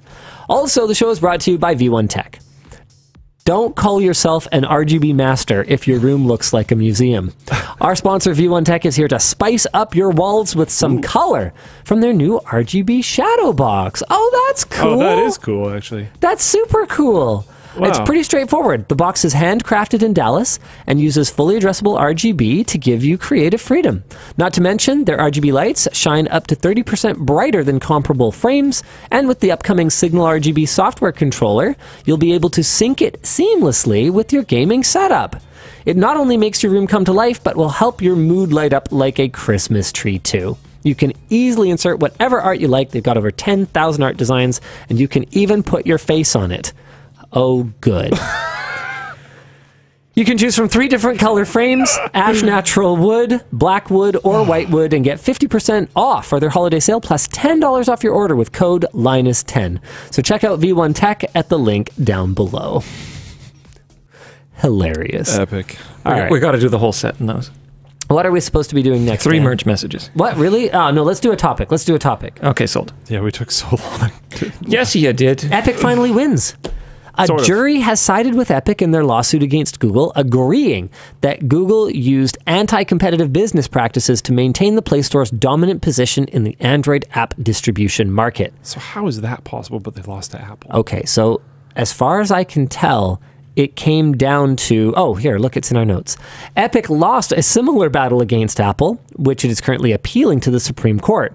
A major distinction between the two fights seems to be that while Apple just disallowed competitors from its platform outright, Google suppressed competition through behind-the-scenes deals while technically allowing third-party app stores. Google executives also made the error of writing things down and attempting but failing to delete the evidence. So it turns out you just have to be even more of a monopolist, and then it's not a problem. Yeah. I would prefer the just not allowing. I would actually say, if I had to pick one. And apparently the jury agrees. It was Apple's. Well, I think they're both wrong. But Google is likely to appeal the ruling. However, this marks the first major antitrust decision in the U.S. since the one against Microsoft over 23 years ago. yeah, And there should have definitely been a lot more. can I just say, I'm rooting for a lot more. Yeah. Like, for real, man. Apple, meanwhile, is likely to get hit with an EU ban on the App Store's current anti-steering rules that ban music services from pushing users towards alternate subscription options. The European Council is also investigating Apple's restrictions on its tap-and-go combined payment feature. In response, Apple has offered to open the feature up to Apple Pay competitors. I think that between the US finally recognizing Google's nonsense and the EU continuing The EU's just awesome. They just win. completely understand what Apple's All the doing. time. Everything Apple is doing is pretty much to maintain its stranglehold on the walled garden ecosystem. I don't know what group of people in the EU, because I don't pay attention. There's enough stuff going on in Canada.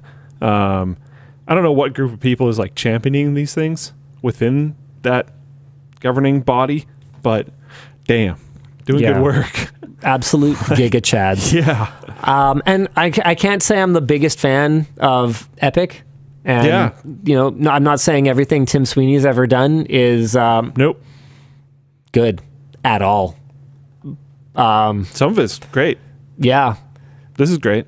Even even my one personal toe-to-toe with him, I ended up being more right than I was led to believe I was. I was treated like I was completely wrong, and I was wrong about a lot of things. The PS5's, SSD architecture was very cool, and I, was probably dismissive of it in a way that I shouldn't have been, and I would have understood better if, blah, blah, blah. I had watched Mark Cerny's presentation, and I corrected all of that, and I was wrong about a lot of things, but what I wasn't wrong about was that Sweeney was clearly sucking Sony's dick over it in a way that seemed disproportionate. And then what was it 2 weeks later? I think so. A week later, it came out there. that Sony had made a huge investment into Epic Games. It was really fast. So even though I got some of the details wrong, my bullshit detector was 100% calibrated. The core of the argument. Yeah.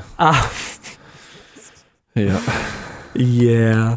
But with that said, the way that they've gone about this, we shouldn't just crap on the good things that they're doing because we haven't agreed with someone over everything they've ever done in the past. And they have clearly not accepted a ruling that just helps Epic Games. They have clearly drawn a line that says, no, we want a solution for the entire ecosystem that just breaks down the walls around these gardens, whether they are explicit walls or hidden walls, and just cut the bullshit. The funny thing is, that's how it always used to work. You could buy an application, is what we used to call it, from anywhere, and there was competition in the marketplace, and you could install it on your freaking computer.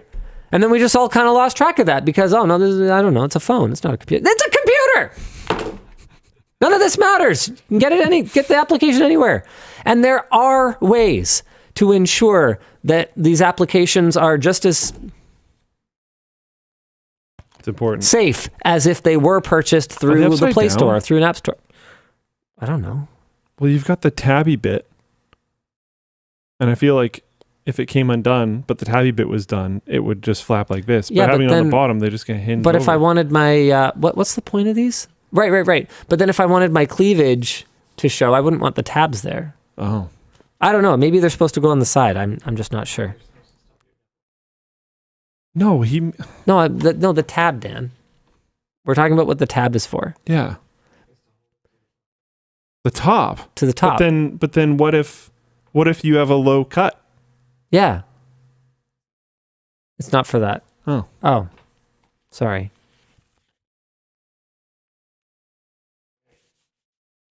There you go. Now you look better.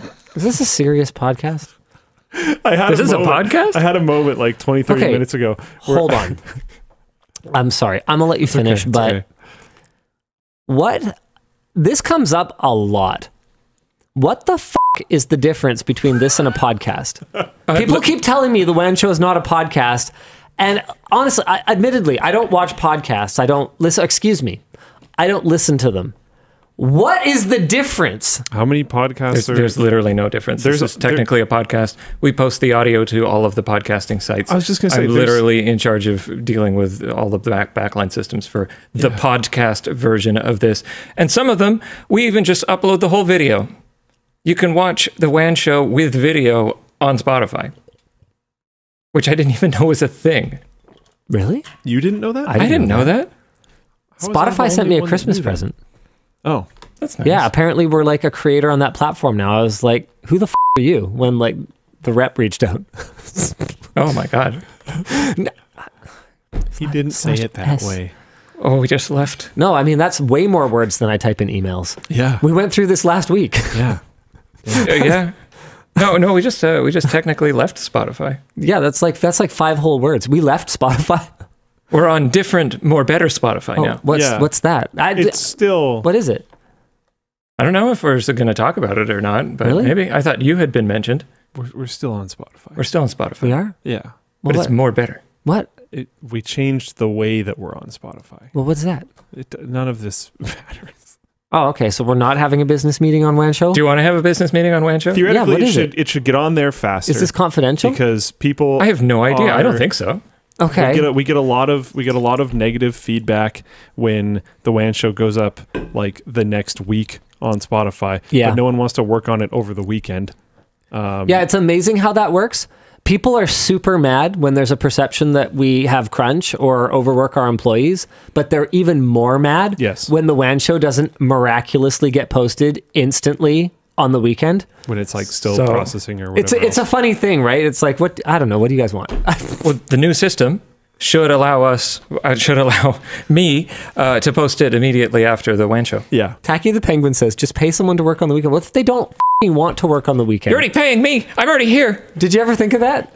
Yeah. So it should be faster now, and there's other cool benefits. There is. I think it goes on more platforms now? I don't think so. It's just a centralized platform, so that we don't have to have 700,000 accounts. Yeah. And it is a Spotify partner thing. It's called Megaphone. Yeah, so it gets distributed out from them by them. Okay. Still so Spotify. We just one source, it do the thing. Now Dan doesn't have to go bibbidi boop as many times. I don't even touch it. That's other people. Yeah. It's like 5 other people for multiple hours to produce the podcast version of the live broadcast version of the whatever the show this is. Yeah. The talk show. It's a talk show that's a live stream and it's also a podcast. And it's snowing on the banner. Yeah. I love it. Who knows? Was that a good business meeting? Goodbye. Yeah, it was a pretty good business meeting. Realistically, guys, yes, we could have someone work a 20-minute shift on... Oh, wait, no, we can't do that because that's illegal. Yeah. Okay, so hold on. No, we could have someone do a Tuesday to Saturday. Except what would they do for the rest of their day? Nobody else is in office. And I guarantee you they don't want to do that. Yeah, almost nobody wants to give up. And what if they have a problem? Well, then they're going to call me. Yeah. Yeah. Great. Perfect. Guess what? I don't want to work on Saturday. Yeah. And you know what? There are things that we do on weekends, but they are It's not supposed to be a scheduled thing to happen every single week. Yeah, like this Sunday, we're coming in to shoot a video, but the only reason we're doing that is because the video is about upgrading our infrastructure, which is something we can't do during office time. Every once in a while, Dan or Sean or just Dan or whatever will have to come in to do some form of infrastructure thing because you don't want downtime while people are here. Like, it happens, but it's not something you want to schedule. Like, and I think it should be recurring scheduled. It being recurringly scheduled like that would, I think, be an issue legally, right? This is hilarious. Maybe? People are flipping out in Floatplane chat. You can't schedule someone to work for a single hour in Canada? No. You see, guys, 4-hour minimum or something? Guys, I think this is where a lot of the miscommunication around the union thing comes from. We have really strong worker protections here, like just at all. No, you can't do that because it's not considered reasonable for someone to commute to and from a place of work and then only be scheduled for a very short shift. I believe the minimum is 4 hours. And so, you know, above and beyond that, we do a lot. And all I've ever said, I've never said, you know, they can't, because I can't say that because that's illegal. All I've ever said is that I would consider it a failure. I would think that we screwed up if people felt that that was necessary. It looks like it's, I swear it was 4, but it looks like it's 2. Oh, okay. It might also depend. But like that would also be a super lame thing to do. Well, yeah. So like you don't want to do that. Even if we could do that, we wouldn't. It's stupid. Yeah. Yeah, guys. Anyway. Yeah, I just looked up the hours of work and overtime for British Columbia, and it says 2. I totally had the understanding that it was 4. I think the 4 might be like if you're scheduled for a shift and then you get there and you're there for 20 minutes and they go, oh, actually, we don't need you today. You have to pay out 4. Is that it? If they try to send you home. Yeah. Yeah, that might be it. 4 hours minimum, even if they have nothing for you to do. Yep. Yeah. So I don't know, guys. We could, but there's another factor. It's a relatively low priority. Yeah. And now it doesn't even matter. Yeah, you could get it on YouTube. You could get it on Floatplane. Yeah. We had people asking why the Floatplane one is delayed, and that's just because of processing time. We don't have YouTube magic. We don't do live processing stuff. It's kind of cool. The YouTube stuff? Yeah. Oh, yeah, absolutely. It's super cool. We don't have that super cool. Yeah. Yeah. Maybe someday, maybe not. All right. What else are we supposed to be talking about right now? Oh, I love this. Tesla demands statute of limitations on lying. Yeah, this is amazing. That moment, like this is some supreme level gaslighting stuff right here. I didn't lie, but if I did, it doesn't matter. Yeah. Because it was a long time ago. Following a 2-year investigation, the California Department of Motor Vehicles is accusing Tesla of misleading advertising concerning its full self-driving feature, something that I'd like to point out that we were calling them on many years before the Department of Motor Vehicles brought it up. And Tesla thinks that delay for them to bring it up is a really big deal. Tesla argues that it relied on the assumption that the DMV tacitly accepted its marketing because Tesla started using the term full self-driving in 2016 and the DMV didn't act until 2021. Wow. Tesla also claims that California's false advertising rules for autonomous vehicles inappropriately restrict constitutionally protected speech that is truthful and non-misleading.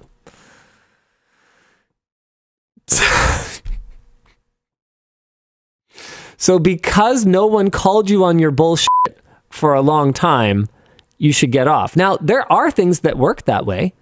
Like we had talked before about how, I believe this came up when we were talking about React streamers, where there are actually rules in place where if you know that someone is infringing your copyright, you have to defend it. And you intentionally allow them to continue to do it for a long time so that you can seek additional damages, that can blow up in your face, and you can lose that because you didn't do anything about it. But this is different. There is no increase in damages that the DMV is after.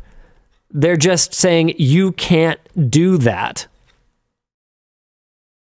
I don't know. Maybe I actually don't know what damages they're after. I have no idea. Okay. Forget that.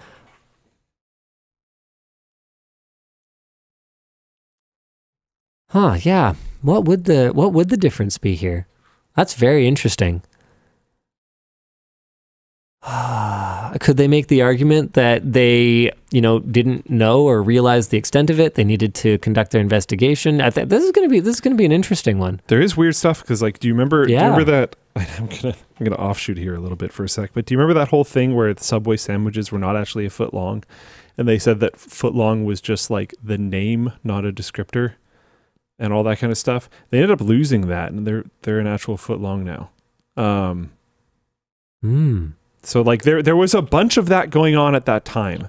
If I remember correctly, there was like Fresh Never Frozen from some other place I don't know if that's the exact tagline, but it was something along those lines. And they Was were that like, Tim Hortons? Maybe it was. I don't know. I don't remember. It was one of them that was something like that. I don't remember if it was exactly that. Don't look too far into it. But they were like, yeah, 100% real Canadian beef, something like that, is also a company, not a tagline. Yeah, like that's crazy. It's like, that's the name of our company. That doesn't actually mean anything. It's like, okay, come on. Like this type of stuff is not, maybe that's the one I was thinking of. I don't know. But this type of stuff is not really super new, but it is definitely super BS. Okay. Well, at any rate, good luck with that, everyone.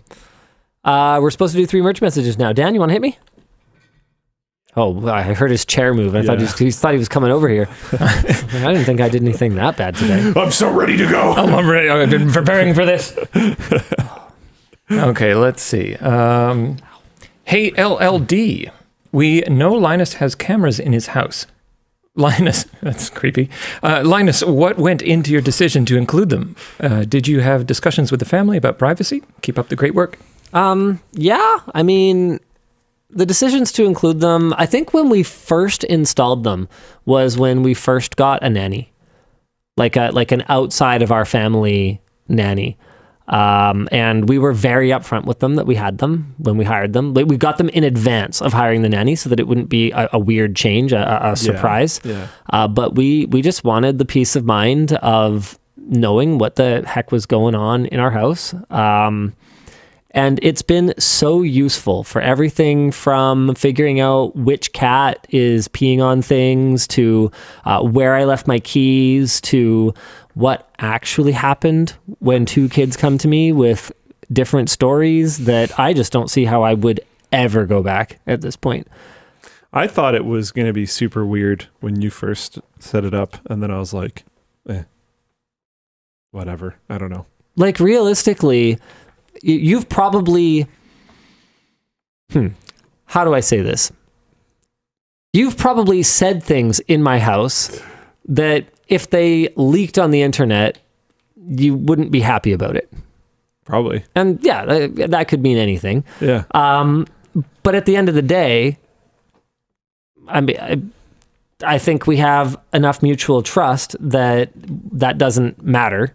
And I think that's probably a pretty big part of it. Like, I don't know how I'd feel like if I just went over to someone's house and they like didn't tell me about it and I like noticed partway through. Oh, interesting. Yeah. Or if it's someone that you don't know and you're exactly. Not. Yeah. Okay. Yours, I think something that helps is they have that blue thing. Yeah. They're like very like, they're not hiding. Yeah. Whenever there's motion, they're like very much like, hey, reminder that I'm here. Like, they're not, it doesn't feel like you're trying to sneak the cameras. But if I figured out like way into a night of hanging out that like this person had a recording of the entire thing and I didn't really know this person all that well and stuff, that might be weird. Yeah. It's technically legal here. Yeah. We're a single party consent territory. Yeah. But it's still considered, I don't know if I would say taboo, but it's still definitely considered odd. Yes. To just, be recording. Pull out your phone and record a conversation. Like, it's clear you expect something to go down.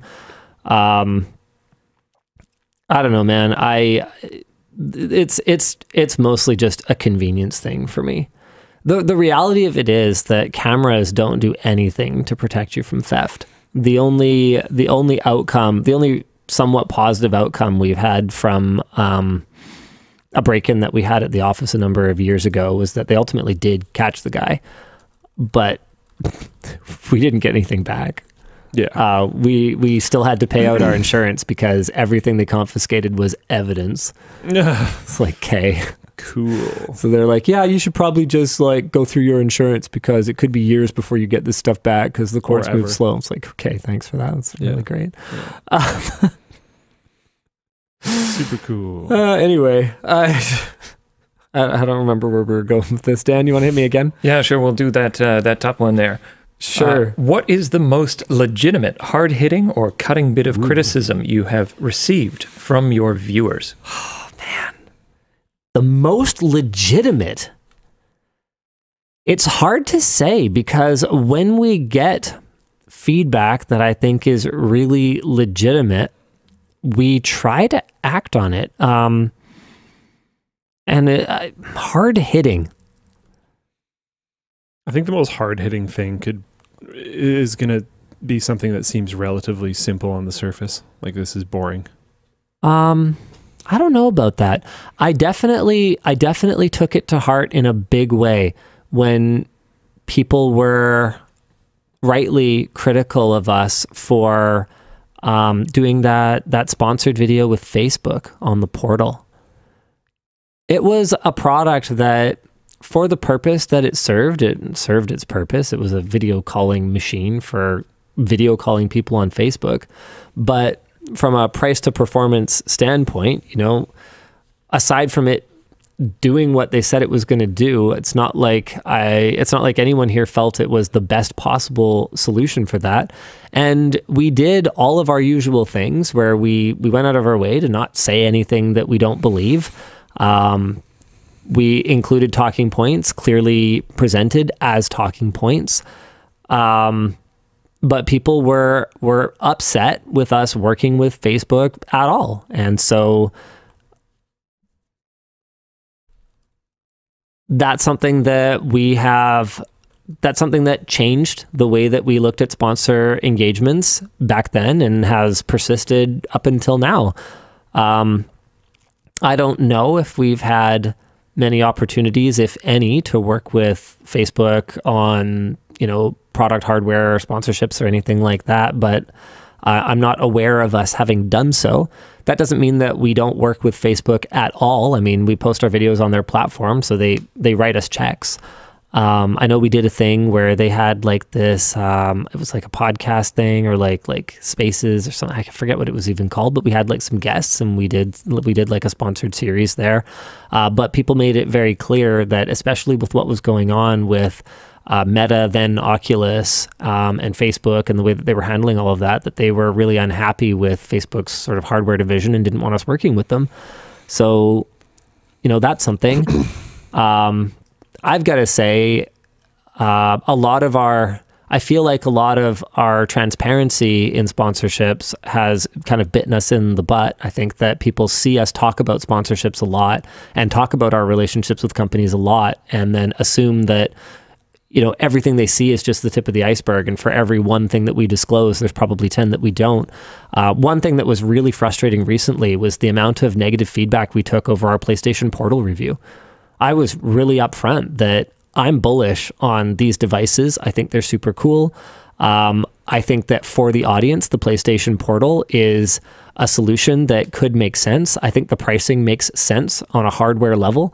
Realistically, you are not at the required margins of a publicly traded company like Sony and its various retail partners. You're not building a device for less than $200 that does that stuff.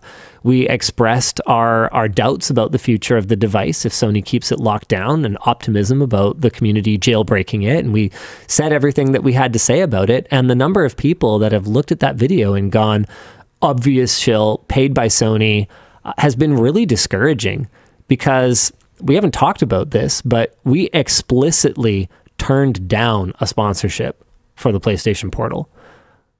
We've actually never, to my knowledge, worked with Sony in a sponsored capacity, and it's possible that a deal or two has happened that I'm not aware of. Sure. But I'm not aware of any, and we specifically didn't take any money on the PlayStation Portal because we were concerned about the optics of us liking it, talking about it positively, when we knew that there was a subset of people that were really angry about it.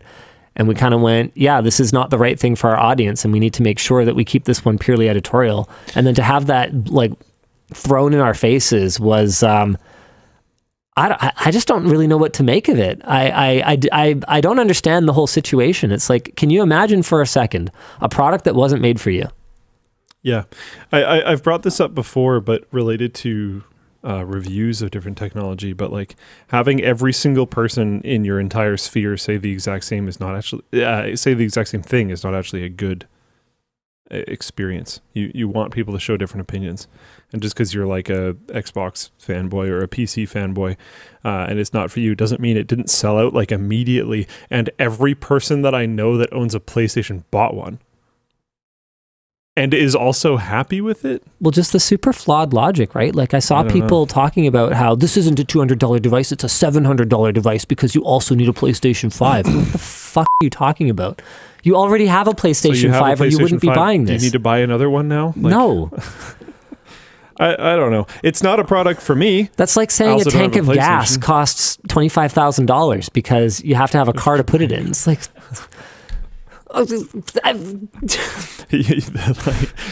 the little tree air freshener. Yeah. That's a really good analogy, actually. I just don't know how to deal with it, right? And it's really funny because so much of the conspiracy theory, this must have been sponsored stuff that gets posted about us is from people who so obviously don't understand how brands work and how sponsorships work that I just don't really know how to even begin to correct it, right? Like we talk openly in that video about jailbreaking the portal. Do you imagine for a fucking second that any executive at Sony would greenlight that? Are you fucking stupid? Honestly.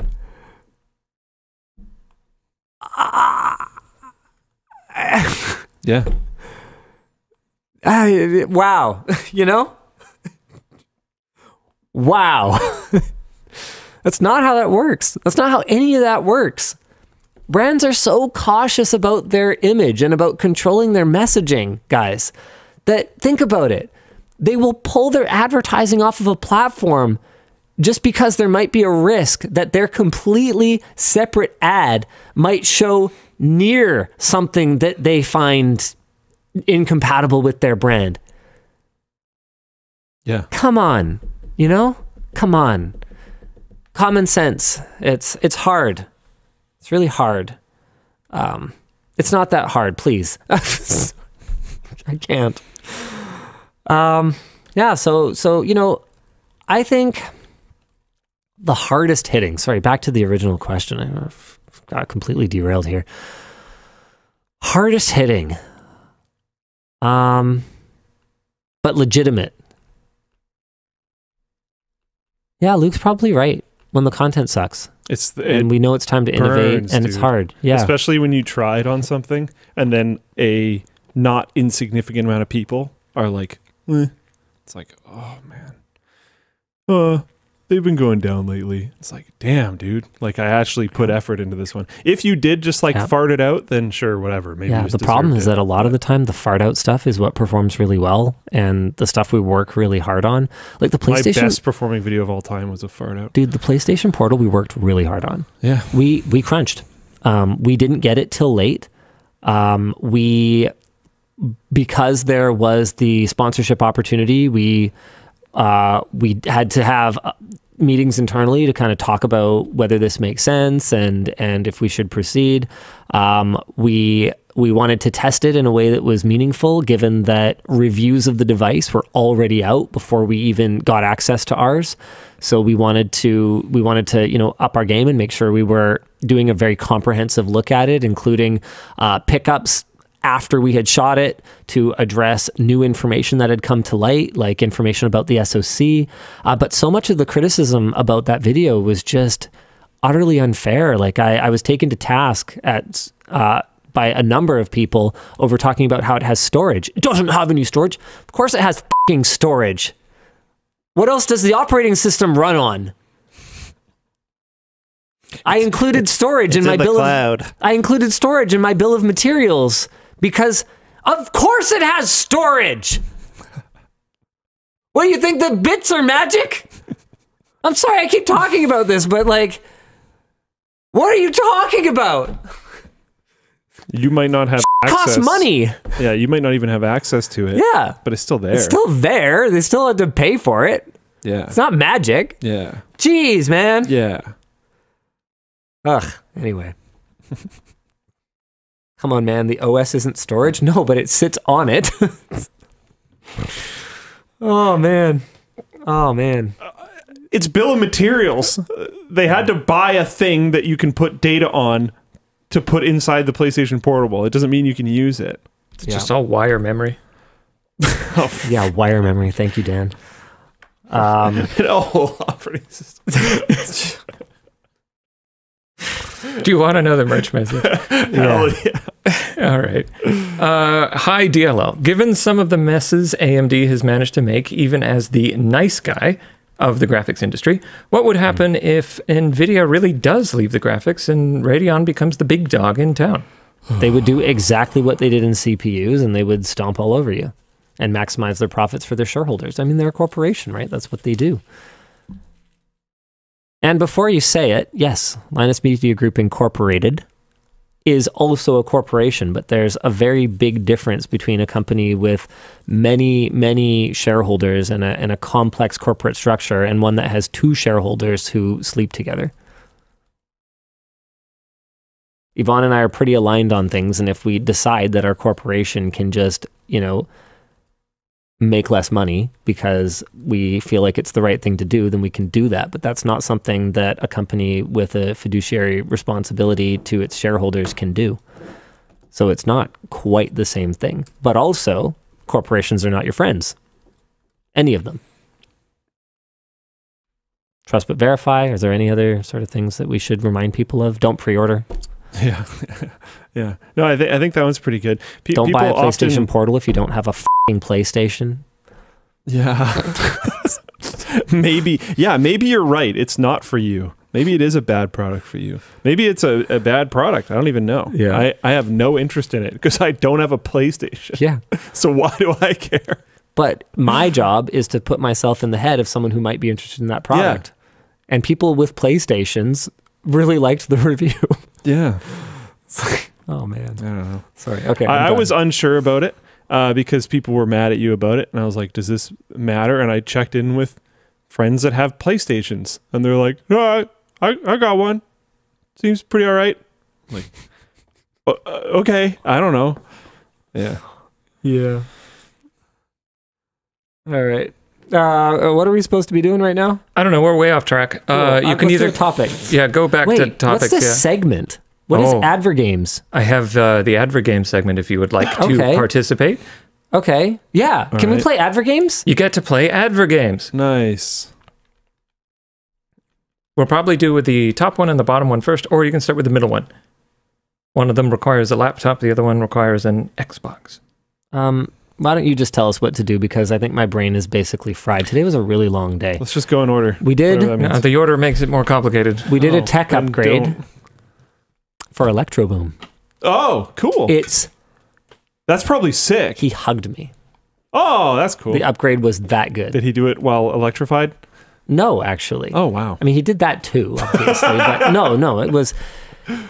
He said this is crazy, because I think it's so easy to get stuck in our bubble of just, we 3 FPS here, and everyone I don't know what bubble it is, but just the bubble where we live and breathe technology, and it's mind-boggling to us that other people don't, He said to me, I thought lag was just part of life. Because he was scrubbing the timeline on his new PC, and it was instant. It was just fluid. And he was like, "This is going to help me so much." He's an interesting character. I love Mehdi. He's just one of the most genuine people. Yeah. So down to earth. He's got 6 million subscribers. Like the guy's huge, right? Like, he's the kind of guy where, great artist. His kids' friends come over and want selfies with their dad, right? Like, like he's huge, and he's just a normal dude. Super nice dude, super cool dude. But sometimes he does drive me crazy a little bit, because he doesn't make investments that to me as a technophile are kind of obvious, and he just tolerates things not working, and I'm just like, this one is constantly weird and confusing to me. I'll hear about some creator that's like massive, And it's like, what's their like data storage solution? It's like 8 USB hard drives. And it's like, what? Yeah. What? Yeah, because imagine this. Some people have a life outside of tinkering with their computers. No! I know. That's illegal. But it's so hard, I think, for us. And I'm including myself and him and you guys. It's so hard for us to imagine that other people don't want to build a computer on the weekend. That is just the last thing that they want to do. They want to go climb a mountain.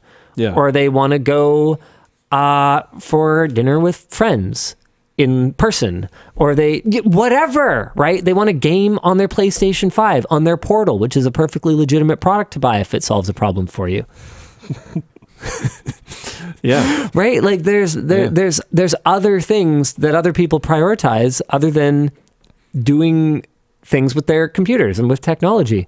And so, but that doesn't mean that I don't love it and that I don't love sharing that excitement and that passion, and seeing people appreciate the things that I spend my time on is really cool. And, hearing that was, it was awesome.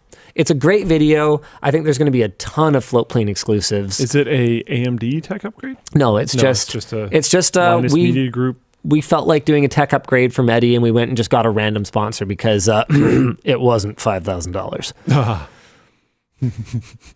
I think the computer tower was $5,000. Oh, wow. And we did everything. We did like monitors, better filming equipment, better networking. He's got a TV. Like we decked him out because we were just like, Mehdi's a bro. Yeah. He's come out and collabed with us a couple of times, asks nothing in return. Absolutely nothing other than the pleasure of our company and to hang out and make a video and, get out of the office for a little bit. And he's just a genuine dude. Yeah. And did it for a long time too. And so we were just like, who'd be cool to just deck out? Mehdi. Yeah. So we went for it. Anyway, it was a really long day though. Sorry, Dan, are we supposed to be doing something? We're supposed to play games? I want to play games. Yeah. Okay. Adver games. I'm down. Laptop's HDMI place. You want that? Okay. You want? Okay. Oh yes. I understand. In there. Yeah. Okay. It'll work. It'll be fine because of this thing being stuck down. If you put it right there, it won't press any buttons. We set his daughter up with a framework laptop. Nice. Okay. Okay. Sure. Okay. Wait. Am I the only one playing? Luke doesn't play. You can. Turns. Wow. Wow. On the Wow. The next one you Wow. play. Wow. Wow. Wow. 1 sec, let me make sure that we can see it. What a dick. Yeah. It's all his fault. I don't know who else worked on it, but it's his fault.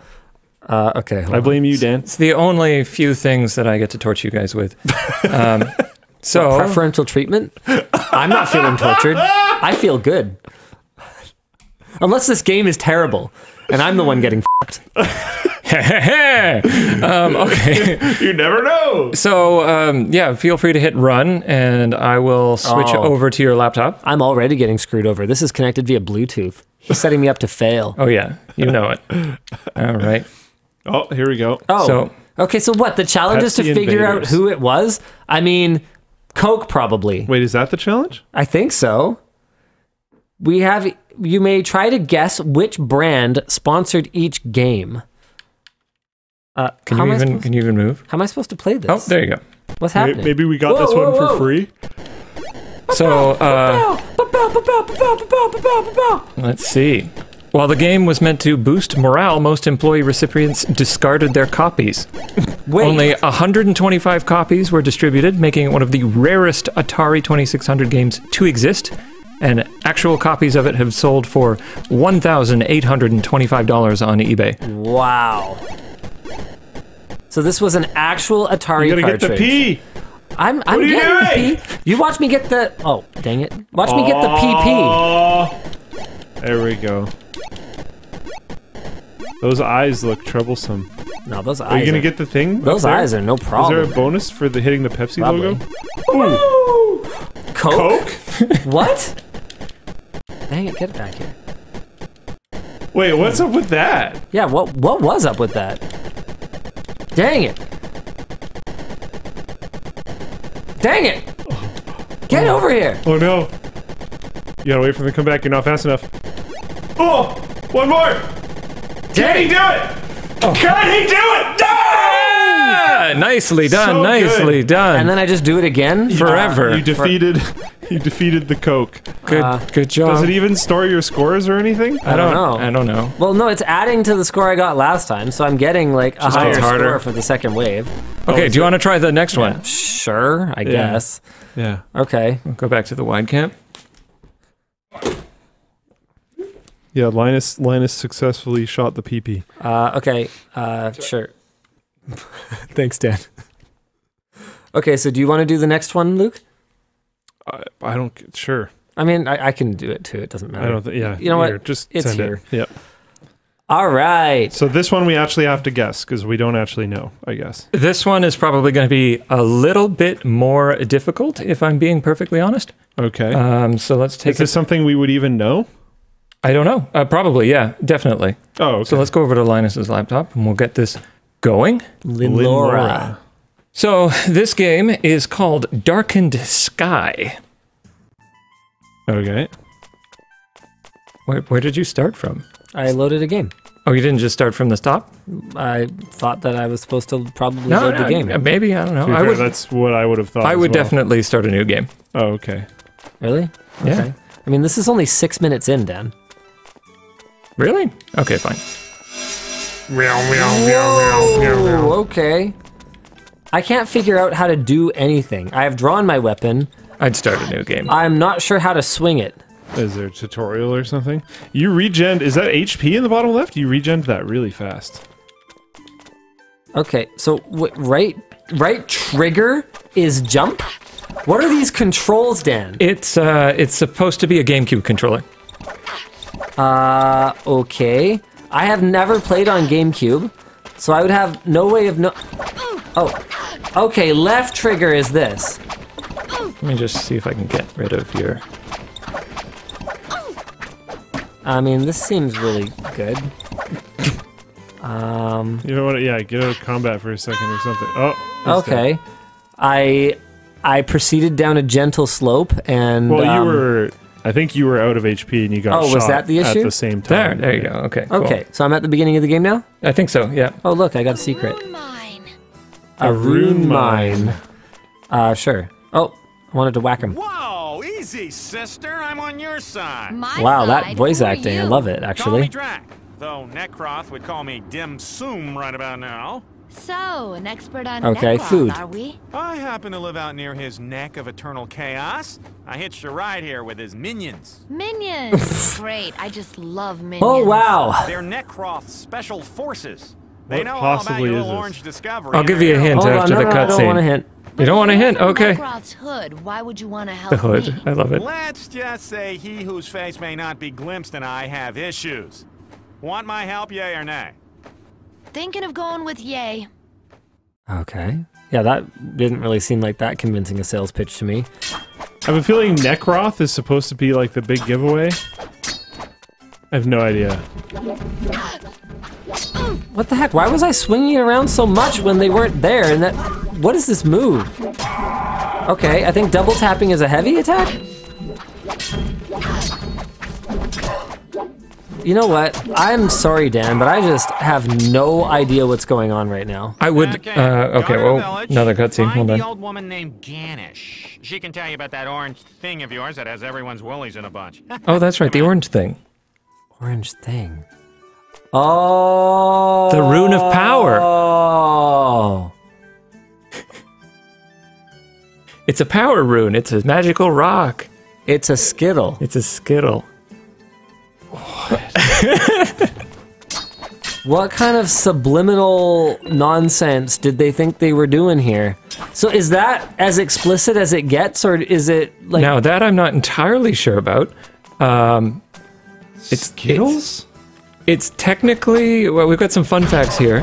It's technically not an adventure game, or sorry, adver game, because the brand didn't pay Simon and Schuster. Simon & Schuster paid a royalty on sales to use the brand. So they They paid to have Skittles as their runes of power, it seems like? I didn't know that. That's absolutely messed up. What? Oh. Sky is voiced by Linda Larkin, best known as the voice of Princess Jasmine in Disney's Aladdin. Wow. So this had at least some kind of a budget. I mean, it's yeah. not What's evident even from happening? what's happening right now. A young girl named Sky finds one of 5 brightly colored magical stones, then embarks on a quest to collect all the stones, searching for her missing mother and defeating the evil wizard Nekroth. Why are they Skittles? The game features a magic system based on the stones, with different combinations of colors creating different spells. The rainbow-themed magic stones are, in fact, the branded product. Okay, well, I think that's probably enough of that. Yeah, probably. Yeah. Zip. I'll go back to you guys there. I just don't understand. Luke's face is phenomenal. Okay, and the last one I've got for you, you both actually get to play. Yay! Cool. I think Luke sounds very excited. Well, yeah, we've seen the quality of gameplay so far. I need a different Xbox controller. I'm assuming this is connected to something else. What about second Xbox controller? Why is this one not gold? Second game. And the other one too. Luke wants some runes of power. I actually don't. I'm good with no runes of power. Oh, okay, let's see. How do we do this? The runes of power are This one. candy cane themed handcuffs. Should try and play it with those on. I'll do it. Yeah. Oh, he's gonna do it, isn't he? You must have known that was gonna happen. No. The second you said that, one of us was gonna end up wearing these. No. I'm still not used to that. I've been doing this for so long and I still forget the power of making comments like that. I'm a little confused by this. Okay, this warning makes a lot of sense to me. For adult novelty use only, warning, please discontinue if there is any discomfort for you or your partners. Ages 14 plus. Wait, was partners pluralized? Oh, yeah. Oh, yeah. Ages 14 plus. Yeah, more than that, please. Yeah.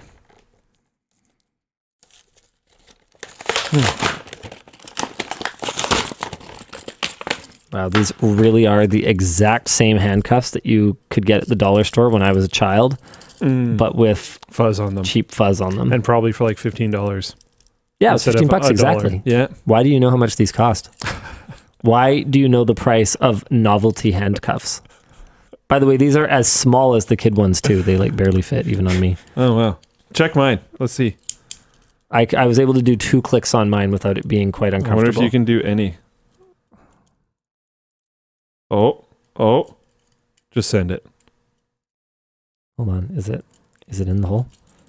No, it's not. Yeah, it won't close on him. Oh wait, it's not in the hole? Oh, Yeah, okay. there you go. You gotta spit on it. No, you can't squeeze. I know, I was just messing with you. Yeah, no, I can't click it. Yeah. I almost got it. It was very close. Yeah. I mean, yeah, my wrists are not huge, and I can only do... Ow, 4 really hurts. I can do 2 comfortably. Okay, let's get these on and prepare to play a game. And Cool. they're already falling apart. These seem to be single-use items. Ouch. I mean, realistically, what were you going to do? Wash them? Okay. Anyway, all right. Let's We're let's playing go here. Yeah, you're gonna play there. There you go. What the? I think. Is that me on the left? Yeah, Dude, you're booking it. you've been booking it for the last 3 hours. I guess. Wow. I guess push start. Sure. Linus, I Card. think is. Okay. There you go. USA 1 safety first. Is You're this gonna like, run an obstacle course. Yeah, is this like American Ninja Warrior? Yeah, exactly. Boom. Ba, ba, ba, bow, wow, bow. Da, da, da, da. Oh, I see. I don't 100% understand exactly what we're How supposed does to be this doing. part work? You got to get to the end as fast as you can. So this was a party game developed for the Xbox 360 and released for free on Can the you double Xbox. jump or like... I think so. You can also hold the left trigger to sprint too. Oh. I think. Oh, well, man, Oh, that I didn't would've know about that. friggin' helped. Yeah. Okay, so basically, jumping is good. I mean, I'm so far behind Luke that like really, I feel like I'm not doing well. There's tutorials in the background sometimes. yeah, I just didn't. Oh wow, I fell into the water. Oh my goodness, this is getting worse, not better.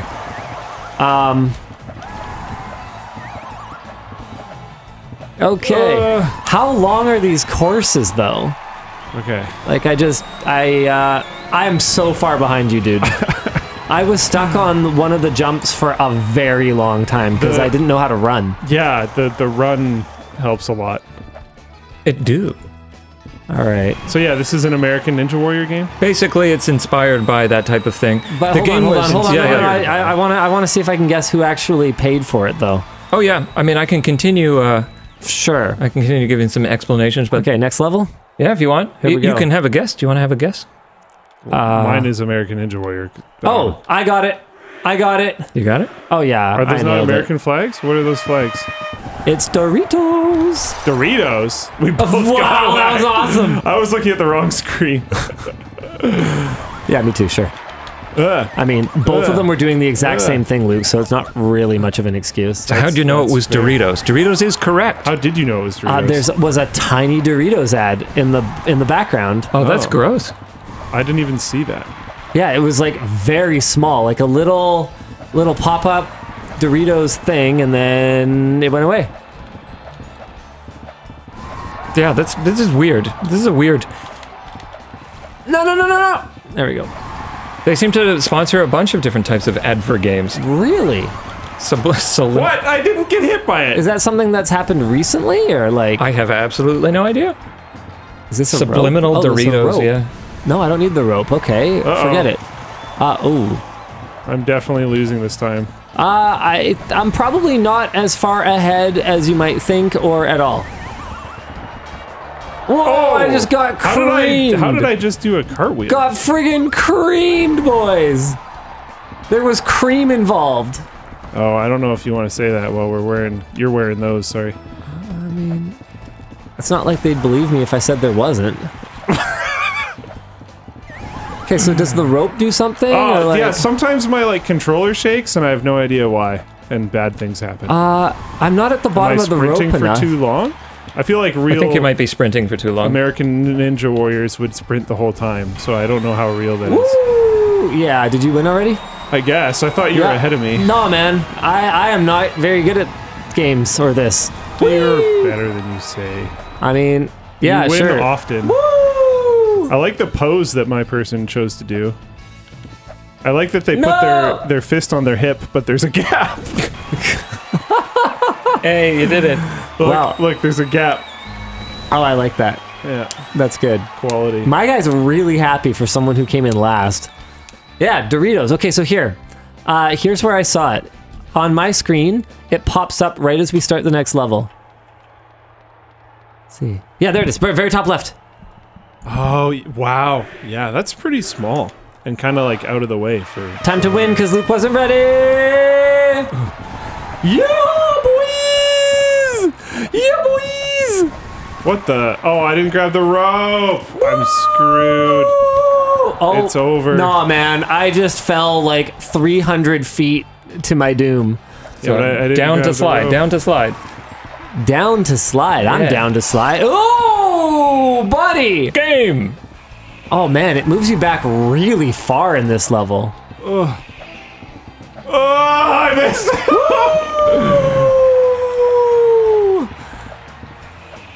Does it? Oh, is that little helicopter thing the other player? Yeah, that's Luke.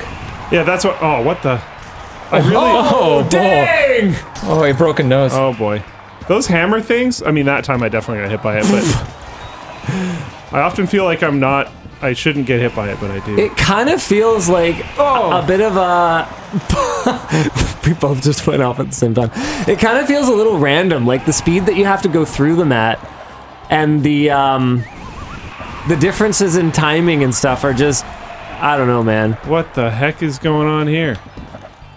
Oh, Oh, there's okay. the fast path up above, and I didn't realize that. Yeah. What? I me can't even neither. see... Oh, there's a projectile. My eyes are too bad. I can't... Advantage Linus. He will not be able to take advantage of it. Uh-oh. I see what I was supposed to do. Woo! You're supposed to. Oh, are you supposed to? Yeah, you're supposed to slide. I think I get it. Woo! What is this? How does this work? Oh boy. Wow. What just happened? What just happened? Oh, you can't slide when it's going that way. That makes sense. Oh Get yeah, wrecked. boys. No! All right. Ooh. Oh. Oh, terrible. Oh. All right, I'm done. All right. GG. And this came off. You're just too strong, dude. I'm putting it back on. This actually seems kind of fun. No, not that. The Doritos The Doritos game? It was all right. Yeah. Yeah.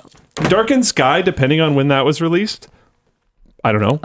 No, Had it was pretty potential? bad. It was pretty clunky. But it was, you're supposed to be on like GameCube controllers, and those are very different. It looks a lot newer than Oh, it was 2002. Soul Reaver Legacy of Kain.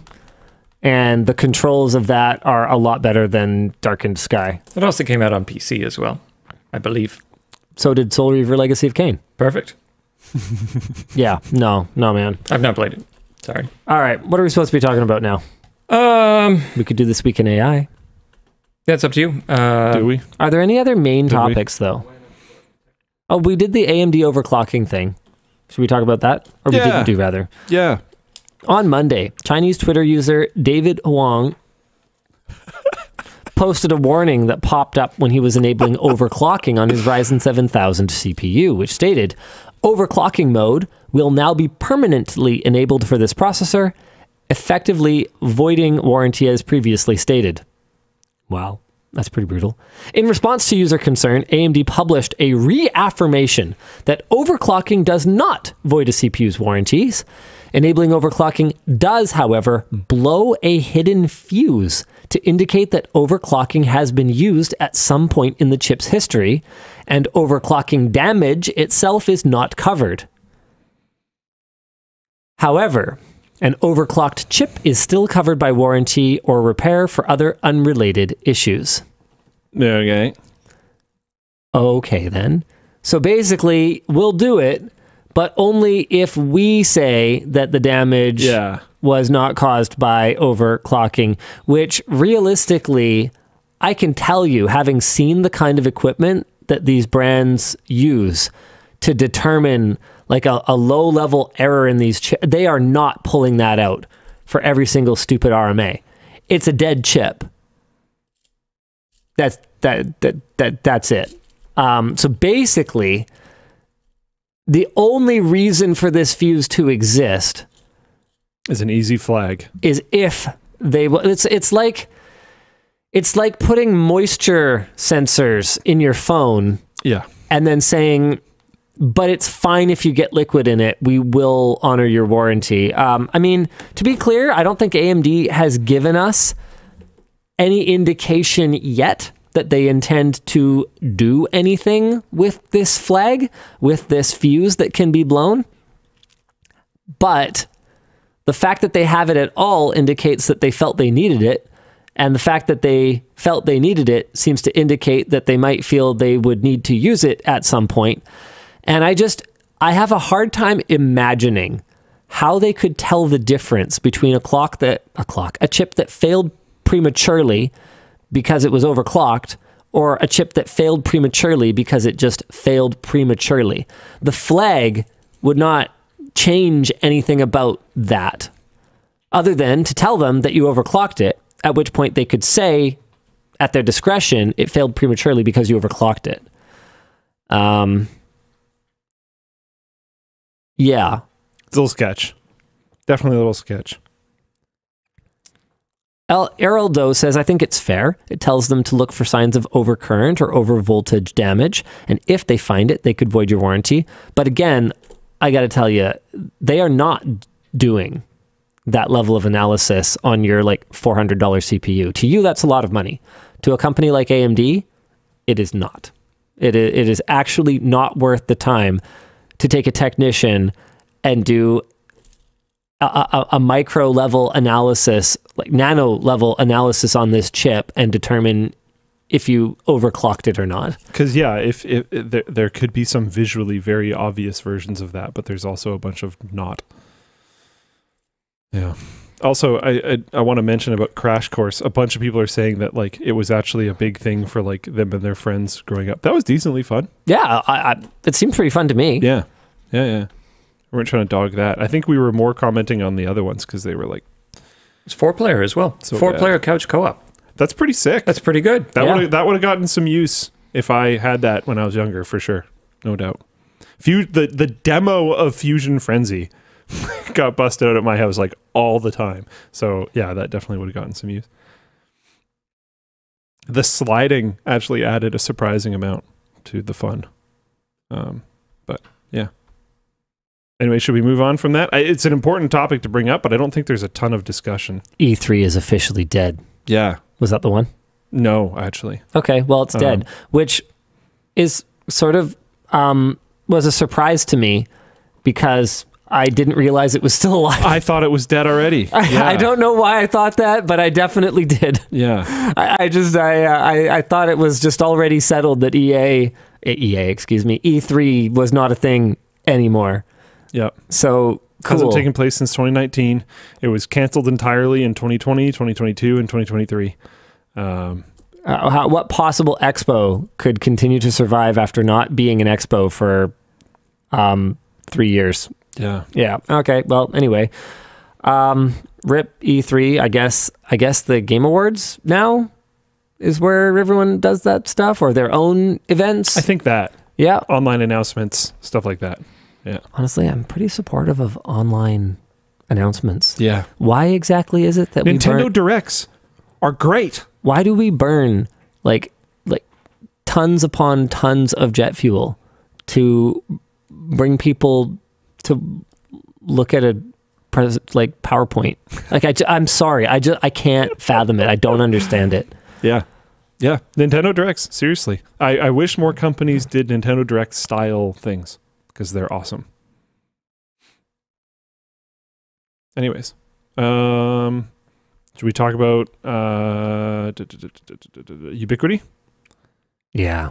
Ubiquity customers trade security cameras. Starting early Wednesday, users of Ubiquity networking devices have been reporting that they can see and receive notifications from other users' devices through Ubiquity's Unify Cloud portal. This was flagged by a Reddit user whose wife received a notification from a Unify Protect alongside a picture from someone else's security camera. Another user logged into the Unify Site Manager and found 88 devices, that's a lot, that did not belong to them. Yet another user logged in and found that they had full access to someone else's UDM Pro. Once the users refreshed the portal page, they were shown only the devices associated with their own accounts. Following investigation, Ubiquity has issued a statement saying that this bug was caused by a misconfiguration in an upgrade to the Unify Cloud infrastructure. According to Ubiquity, only 12 accounts were inappropriately accessed, and affected users will be contacted. The problem has been fixed, but is still under investigation. Again, that is Ubiquity's statement. This is bad. Yeah. Discussion question. How big is the risk of our security devices getting compromised and used against us? Why do we use them anyways? The risk is big. They're a huge target. Yeah. And we've talked a ton of times on the show about how you should never really consider anything that goes on the internet 100% bulletproof. Yep. Yeah. Like you can try to do whatever you can to resist against it, but if it goes onto the internet, there's a way that other people can get it. Realistically, someone's probably seen my ding dong at some point. Dennis. Oh yeah, I mean, aside from Dennis. In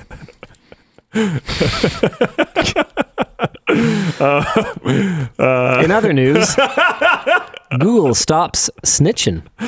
What? Google is changing how it handles data from the Maps app, so the company will no longer have access to users' individual location histories.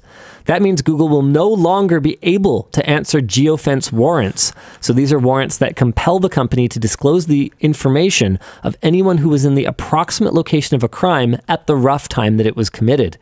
Nearly all geofence warrants in the US are addressed to Google, and they represent 25% of the warrants Google gets every year. We have some discussion questions here, but I actually have a different discussion question that I want to talk about. Do you think that this has anything to do with protecting their users? Or do you think, hold on, can you just let me finish the question? Jeez. Or do you think that it has more to do with Google just not wanting to do the administrative paperwork of responding to these warrants? Oh, yeah. Absolutely. Because there's no way it's simple. There's no way. Yeah. It's legal. Yeah. It doesn't generate revenue. Touch legal stuff. It's annoying as heck. And then, yeah, it's definitely not generating revenue. Wow, my nose plugged there. My voice got all weird. But yeah, I don't know. I'm not surprised at all. This is probably a good thing because companies just collecting insane amounts of data about us is like not great. So the fact that it's happening less, the right thing for cool. Probably the wrong reasons. Yeah. Because if they were into the whole user privacy thing, they wouldn't have done this in the first place. Yeah. So they never were. Yeah. And there's definitely no way they're not now. Can I just take a moment to say, can you imagine committing a crime with your phone on you? I mean, obviously, heat of the moment like stuff step happens one, or whatever, right? but like, yo. Leave that at home.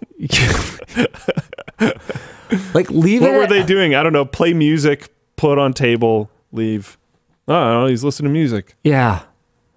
Like, Man. it seems like the lowest level, like most obvious things. But, Yeah, there's the whole criminals are dumb thing, right? I mean, the smart criminals probably are doing pretty good for themselves, like anything, right? There's the cream and then there's the crud. But yeah, just some advice free of charge. I'm not a lawyer. If you're gonna crime, leave the phone, or you'll do the time. It's oh my goodness. The day before launches, then the day after departs. Oh yeah, this one. Other than this game being just sort of a disaster, I don't really know anything about this. Did you try the game? No. I hadn't even heard about this until... I thought it was the game that like Goat had exposed because we've talked about Goat Moth a few times on the show around like Tarkov stuff, but he started doing like video game journalism stuff after that. And he did something on a military game that sounded somewhat similar that was a huge scam. So I assumed this was that, but it's not. It's apparently some other one. Oh, okay. And now it's gone already? Like this whole thing happened so fast. I didn't even have time to like notice that it happened. All I saw was news about how it got taken off the store and the company disappeared. Yeah. Nothing else. And like the stuff that I read was like that they were planning on giving everyone refunds even if they were above the 2-hour threshold, and that they were like closing their company down. So I was like, okay, this sounds like the story's very over, but people keep we're talking about it right now. Yeah. So well, that was it. Yeah. Cool. WAN Show After Dark? Yeah. No, you can't say bye, then I'll have to end the show. Oh, I meant bye. Way to go, Luke. I'm hitting the button. Yeah. Luke has ended the show. I meant bye to like the... Oh, no. Oh, no. Oh, that's actually really difficult to fix. What? No, I hit the button. If I hit the button, it's different, That right? wasn't the merch message one. Okay, we'll see how Yeah. the timing works. I know, but Oh. Uh-oh. it doesn't matter. Did I break something? Does I don't that think button so. actually send the dashboard? I don't think so. It's, Did you make it do that? I don't know. If you see letters appear, that would be kind of interesting. Letters appear? Oh. Letters? Yeah, the sponsors. Yeah. Oh, okay. Yeah, the sponsors just like might show up at some point. Okay. Well, that's cool. They'll be the After Dark sponsors. Yeah. It looks okay. I think it should have shown up by now, Dan. Yeah, they will definitely come and go. They will definitely come and go? Yeah, if they're going to come at all. Oh, I see. You know what I mean? Oh. Yeah. Okay. Because it's all an automated timing thing. All right. Hit me, Dan. Oh, let me sit down. Jeez. Okay, let's see. What's a good way to convince a loved one to let me set them up with a server to keep their over 500,000 photos instead of keeping them on their desk on top of 20-ish flash drives? Don't. because now it'll be your responsibility when ultimately someone who has extremely poor data hygiene loses something. They obviously aren't willing to put in the work, and you can't save people from themselves, and realistically in 100 years you'll both be dead and none of those pictures will matter. So don't worry about it. Sorry. Little dose of WAN show after really dark. Yeah. Sheesh. Are the toques coming back at some point? Dan's like, let's get out of this one. Oh boy. I'm saving Luke from this. Thank you. Don't think about it. The void. How about some toques?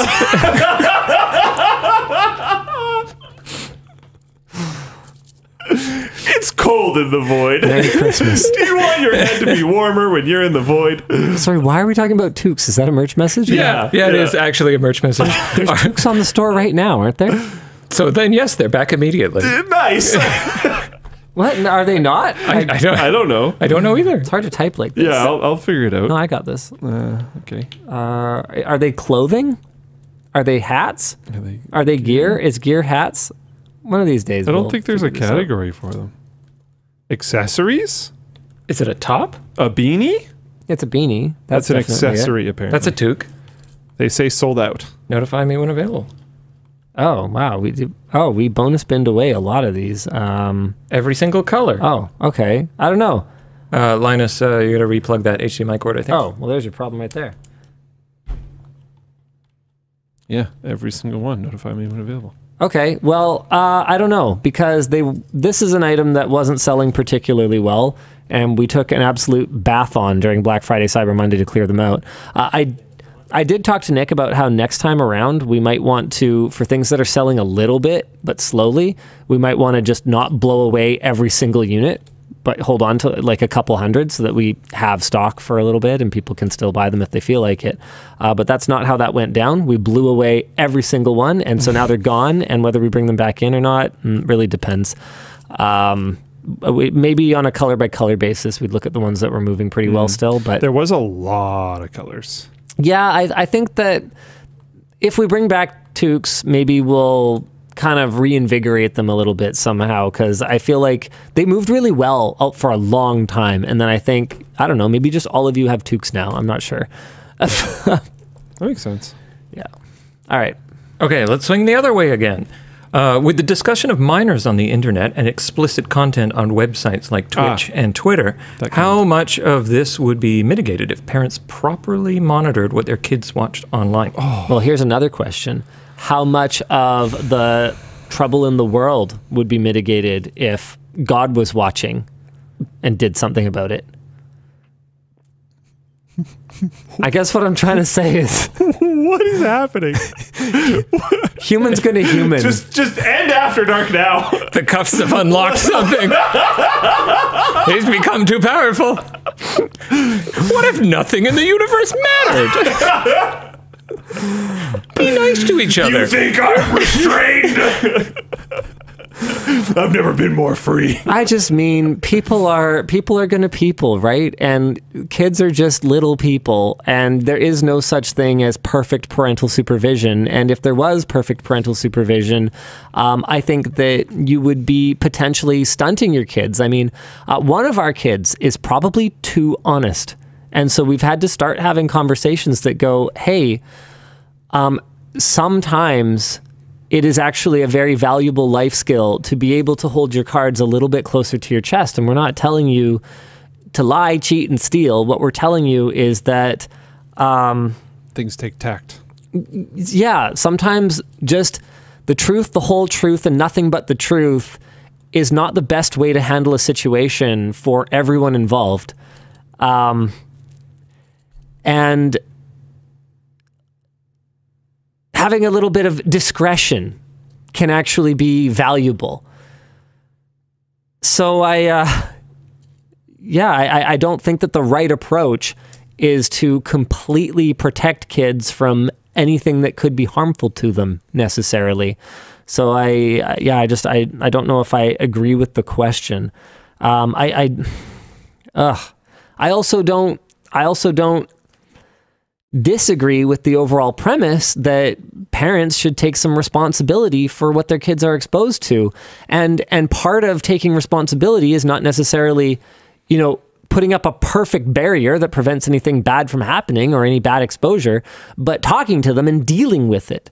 And, that's the ideal situation in my mind, is things happen and life happens and life's complicated and people are messy, right? But you work through it and you deal with it. Are any more Lux items coming? Keep them coming. Would love a matching sling or duffel bag. I think we're going to see how the Lux backpack does. Pre-sales are okay. And once it's actually in stock and shipping, I do think sales will pick up. If we hit a certain threshold, then yeah, I think you'll see more Lux items from us. It's a really cool material, this apple leather. I was blown away by how good it is. But I think that this is one of those things where just because I say it doesn't mean you should believe everything I say, right? I've told you guys so many times in the past, you got to consider everyone's motivation, right? What's in it for them? Obviously, what's in it for me is you buying a $600 backpack. So sure, you could trust me, but verify. And I think the way to verify is to wait for those early orderers to give their independent opinions, and then if it's the kind of product you would consider, go for it. Yeah. And once we see some momentum there, yeah, I could see us developing more. I think it's a great material, but we need to see a willingness from the audience to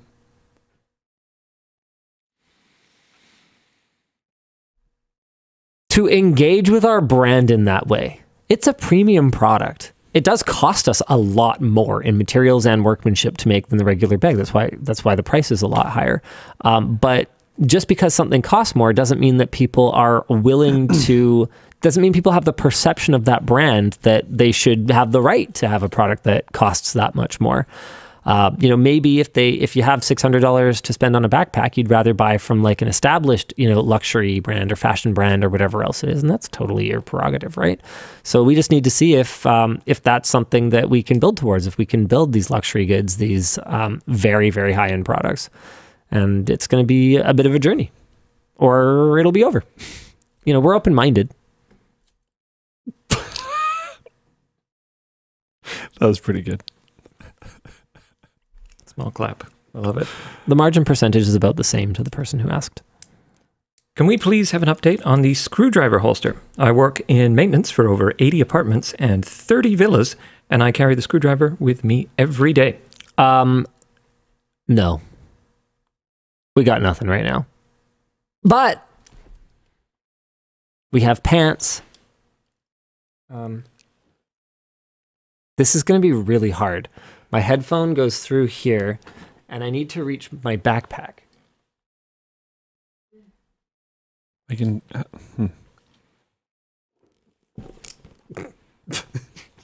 This is a lot harder to maneuver with than I anticipated. Do you want me to take your headphones off for you? You'd think with all my practice, I'd be able to... That tracks. Just handling different objects in those scenarios. Yeah. I mean, when you're working something with both hands, it doesn't matter that you can't separate them, Yeah. Oh my God, I already had a screwdriver in my stupid... Anyway, the point is, our cargo pants They have a screwdriver are going to have a pocket? screwdriver pocket. Oh, it goes point down. Yes, because otherwise the point will... the one on this sample is too small. We're still working on that. But if you have it point up, but the pocket's in the right place for it to be ergonomic, then it'll stab you in the stomach if you have a bit of a gut. So we're aiming point down, and so it'll be there, and it'll kind of stick up, and you'll be able to pull it out like that. Yeah. Anyway, it's in the larger cargo pocket for me right now because this sample of the pants, it doesn't go in properly. Yeah, our cargo pants are going to be awesome. Dear LDL, what LTD product did you think would be great until the last minute where it turned out to be a horrible idea? Also, can't wait for the shaft minus stubby. A horrible idea.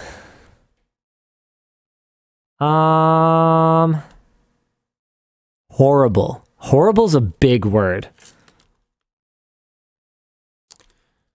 Yeah. I curated this one. I think you could interpret it as like didn't end up doing as well as you thought. Maybe not horrible. Oh, this is one that I was personally kind of opposed to, but we did anyway. The meme face desk pads were kind of a disaster. They didn't sell particularly well. I think we gave away as many as we sold. How did the sequin pillows do? Not very well. Yeah, okay. Yeah, we kind of pivoted away from meme products and into what we think we're really good at, which is serious products that are just really good. Headphone cable's taking it off slowly, just so you know. Oh. There we go. Thanks. No problem. Serious company. Well, if they fall off, then you become indecent, and we can't have that. That's what. Then the show ends. That's important. Luke is protecting. Yeah. Yeah. Sorry, I got distracted by Linus's. Sorry. Good morning, Dan, Linus, and Luke. Are there any things that you haven't done or made because you believed that your significant other disapproved of it, but they actually never said anything about it? Oh, wow. Interesting. Yvonne and I are very open with each other. We are like mind meld at this point. We've been together 18 years. We've done absolutely everything together. Yeah, we've been together more than we've not been together in our lives, including like infancy. So to say that we barely even remember life without each other would be true in both cases. I watch movies and TV shows, where the entire premise of the conflict of the story could have been resolved by just being honest with your spouse about that you lost your job or, whatever. And I kind of have a really hard time watching, because even though I know that these are yelling at the TV. Yeah. Say something. Yeah. Just if you felt that way, just say something, because this could be resolved in like 4 minutes. Everyone has a good cry, and then you resolve to do better going forward. Like I can't. I don't get it. Yeah, Viscous Cree. This was the whole plot of Aladdin. 100%. Like it's real hard for me to watch. And the funny thing is, we all grow up with these stories, and we all see how problematic it is, and we all do it. And to be honest with you, like outside of my relationship with Yvonne, yeah, I withhold things that probably cause problems, and then it causes problems. Like we're, again, humans, we're messy, right? Yeah. But with Yvonne, no, I can't say that I can think of a time that's happened. Maybe she could. She's always better at remembering things I've done wrong. Are you gonna ask her now? Yeah, I was thinking. Okay. Hey, lady, you're on the WAN show. Oh, hey, what's up? Which means you're on speaker. Yeah, I mean, last person found that confusing. And it's a live broadcast. Seemed pretty self-explanatory to me, but okay. Yeah. Question for you. Oh, the merch message is gone. Crap. What is something that you didn't do that you it would have been okay, but... Can you think of something that I didn't do because I thought you wouldn't like it, but then it turned out like you never said anything about it and you didn't care? Oh man. Like a miscommunication or like a misunderstanding. Like somewhere I was like, oh, I'm not going to do that because like Yvonne wouldn't like it, but actually you didn't care and you never said anything about it. Oh, well, there was one the other day in the staff meeting where you said you chose family instead of cooperation, and I was like, oh, I don't care about that. Oh, okay. I mean, I was also just like mostly joking with you about that, but okay. Can you think of anything like bigger? We did these, hold on 1 sec. We did these like personality assessment things with the executive team, and we had to choose like 3 things we valued most.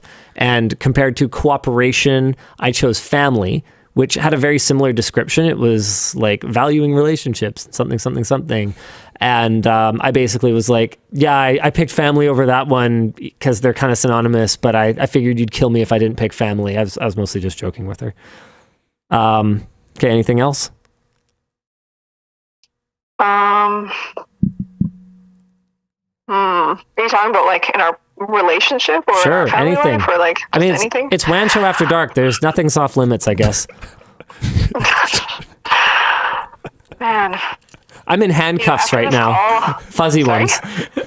I said I'm in fuzzy handcuffs right now. And he's wearing pasties. That's not an expression. That's literal. Yeah. I can't really hear Luke. And he's wearing pasties. I don't think she knows what pasties are. What are pasties? It's okay. Don't worry about it, honey. Okay. You're a wonderful person. I love you very much. No, what I was going to say was after this call, I'm probably going to think of all kinds of things, but I can't think of anything right now. All right. Cool. Perfect. That works for me. Okay. All right. Thanks, love. Okay. Okay, bye.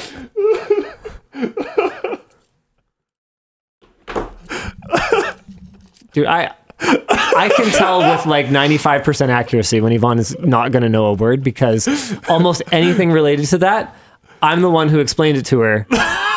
So if I didn't explain it to her, she doesn't know about it. Oh, man. She's so wholesome. Oh boy. Oh, sheesh. Did you guess all of mine when we were doing that exercise? While I was picking them, I was like, I feel like I should throw in some curveball so that Linus doesn't just automatically guess everything I picked. I knew you were going to have something about determination, obviously. The only thing that I thought might throw you off is like about like every three things were the same as the third previous. Like, yeah, there were a lot of kind of synonymous things. When I say cooperation and family were the same, it's because like the description of them was kind of similar, because this was in like a work context. So family was like building each other up, and cooperation was working together towards a common goal. But then there's also like teamwork. Yeah, exactly. And like, yeah, there was only actually really like 10 selections. Yeah. But there was like 50 things. So I knew you whatever. were going to have something about just like getting her done. Yeah. I knew you were going to have something about like loyalty. Yeah. I don't remember which version of that I chose, Yeah. but again, there was like 5 of them. And then the thing I already said, which I forget what it was. Whatever. Yeah. So you basically, yeah. Yeah, of course. Yeah. I mean, like we've been married almost as long as Yvonne and I have, so. I'm pretty sure I guessed yours, and I even guessed how you would like sassily present them, which was very satisfying. While I was like sitting there listening, I was like, yeah.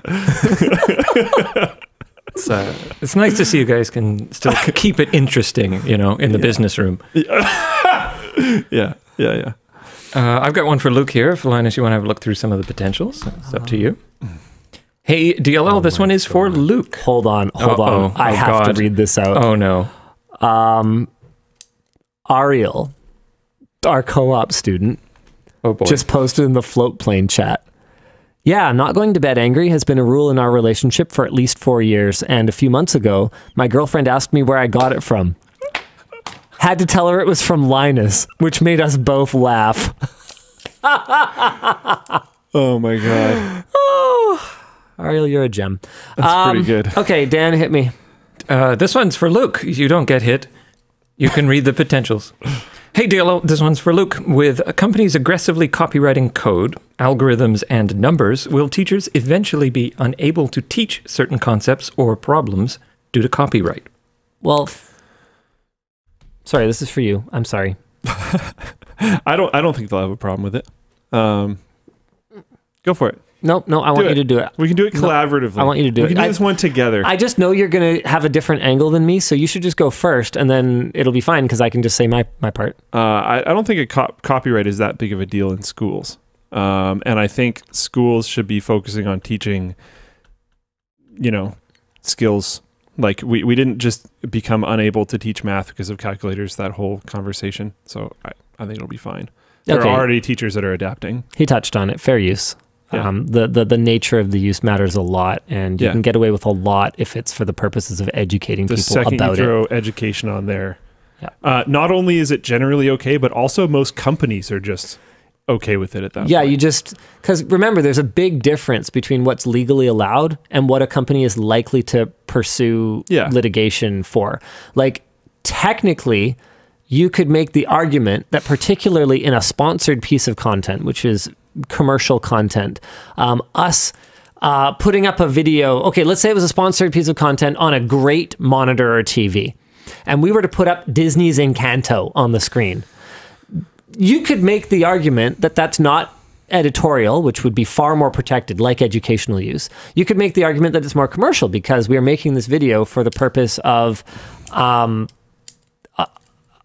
educating about the display, sure, but through the lens of a manufacturer-sponsored piece of content.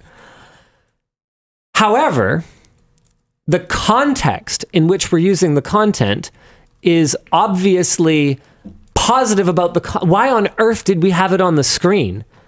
Because Disney's not the one who gave us any money. It's the display manufacturer who did. And so the context of us having this content on the screen is that we think it's a great piece of content for showing off a great display and makes everything look beautiful. Why would Disney pursue a lawsuit against me for saying, wow, this movie is so great that it is the thing that makes sense for us to put on the most beautiful of displays that we are trying to make look as beautiful as possible?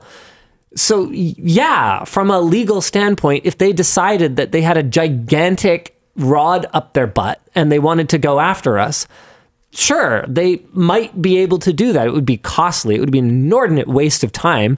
And at the end of the day, all we were doing was presenting their content in a positive light and coming to one of the other pillars of fair use, the impact on the market for the original work, increasing the market for the original work by showing off the content. Like, it's silliness. It's a bit of a gray area because of that whole impact and how you have to fair use as a defense and blah, blah, blah, and all this stuff. But just why? It's also going to look horrible just if why? Some company goes after, like, a school. And Nintendo doesn't care about that sort of thing, but most do. And there is a degree of common sense in the law. Common sense would dictate that if in a non-negative way, somebody is using your copyrighted content in a way that has no impact on the enjoyment of the original paid work, it's probably better to just ignore it. So honestly, we have used copyrighted content to show off displays extensively in editorial content and sponsored content. And my attitude towards it has been, I mean, realistically, what? We just have a war chest. If somebody ever decides that they are stupid enough to go after us for it, then we either fight it or we settle or we do whatever. But at the end of the day, what do people care about when they're buying a TV, when they're buying a monitor? They care about what their what beautiful, great content is going to look like on it, and that's going to be whatever the latest games and movies are. So that's what we're just going to put on them, and we'll figure it out if there's ever a problem.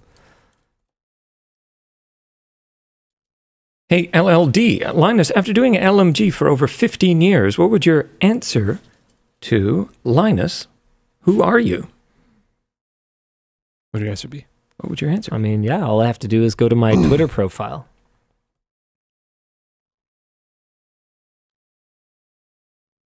Here we go. I'm a privateer, father of children, maker of YouTube videos, player of badminton, Canadian. Yes, I play Forged Alliance forever.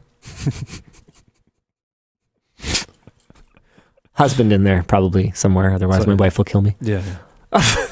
Which I am joking about. Yeah, I don't know. That's a bit of a cop-out answer. Oh, you marked it resolved. Okay, well, apparently it's a good answer. Yeah. Ticket closed.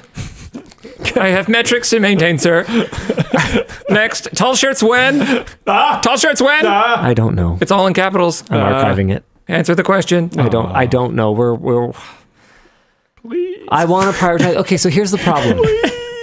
Here's the problem. Every color, every size, new I just SKU. want one. I just one want a shirt. black shirt. Just one shirt. Okay, I'll tell you what. Would you guys be happy if we started with black? Yeah. That's all I wear. And potato sack. I love this. My life changed when I realized there was shirts that were made for. Okay, that uncomplicates it a little bit. Dan, can you message Nick and I genuinely don't think. Oh, okay. Hold on. I don't actually want to squeaky wheel this if it's going to cause issues. No. The audience is squeaky wheeling it. Let's pause here for a second, because we're cool with this.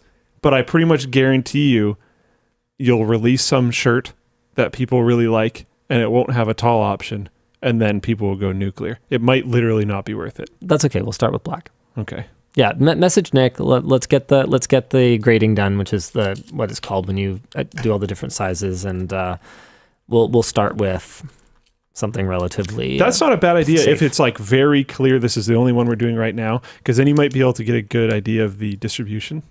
Sure. No, not really. You could write small market segment on the chest. You'll get some ideas. Yeah. Nick is already messaging me apparently. All right. Hi, Nick. I'm sorry, Nick. Maybe, yeah. I just got excited. I'm so sorry, Nick. What else? A shirt that fits me, man. I know. Sure. This one is. Yeah, there he is. Hey lads, if Dan's birthday were ever to coincide with the WAN show, would you consider swapping Linus or Luke's role during the show with Dan? Curious to see what chaos that would bring. I wonder who curated this. I didn't curate it. Actually, I did. Okay. I potentialed it. No, I left it in incoming because I wasn't sure. I think the WAN show is perfect the way it is. I love Dan, and if you guys want to hang out with Dan, sometimes he's on the pre-show for pretty extended periods of time, and we'll hang with Luke, and if you're on Float Plane, then you can check that out over there and some of the past VODs. Sorry, 1 sec. This is important. Cool. Nice. But if anything, if it was Dan's birthday and I wanted to do something special for him, I might tell him, how about you don't have to do one show today? Maybe that would be more special. But then he'd realize it was a trick, and I was just trying to get him to be the one to end the streak. So I don't really know how it would all go down. Maybe Dan should just address this. Everything Linus said, but I want to work on my birthday, so. So you do or you don't? I do, yeah. Oh, all right. It's a good birthday present. I get to hang out with you guys. Yeah, birthday present. Paycheck. Money. Hey, Dan, happy birthday. I got you money. That's what I wanted. Yay. I was extra late today, so you got a bunch of overtime. I haven't seen my family in months. Thanks, I guess. Yeah, thank you. No, it's fine. Yeah, no, it's fine. Let's see what else we got here. Hey, Dan and the talent. This order will take my lifetime over $1,000. Hey, thanks, Whale. Do you have data? Sorry, I mean Simon. Do you have data on which countries spend the most on merch? Any surprises? Any overrepresented demographics? Largest whale. Thanks. Almost certainly USA. I can check that though. I think I don't really dig into the analytics on this too often, but give me definitely USA. Yeah, give me a Seki boo here. Luke, do you want to do the next one while I see if I can figure this out? I mean, sure. Is there any? Yeah. Here, this one. I work at a semiconductor fab, and our facilities bought a lot of screwdrivers to give out, as apparently they're clean room approved, which is sick. Really? It's kind of surprising to me with the moving parts. Yeah, exactly. Oh, but the plastics, because you can open it up and you can blow it down and stuff. But it would be more down to the materials that they wouldn't shed. And no, it shouldn't. That's cool.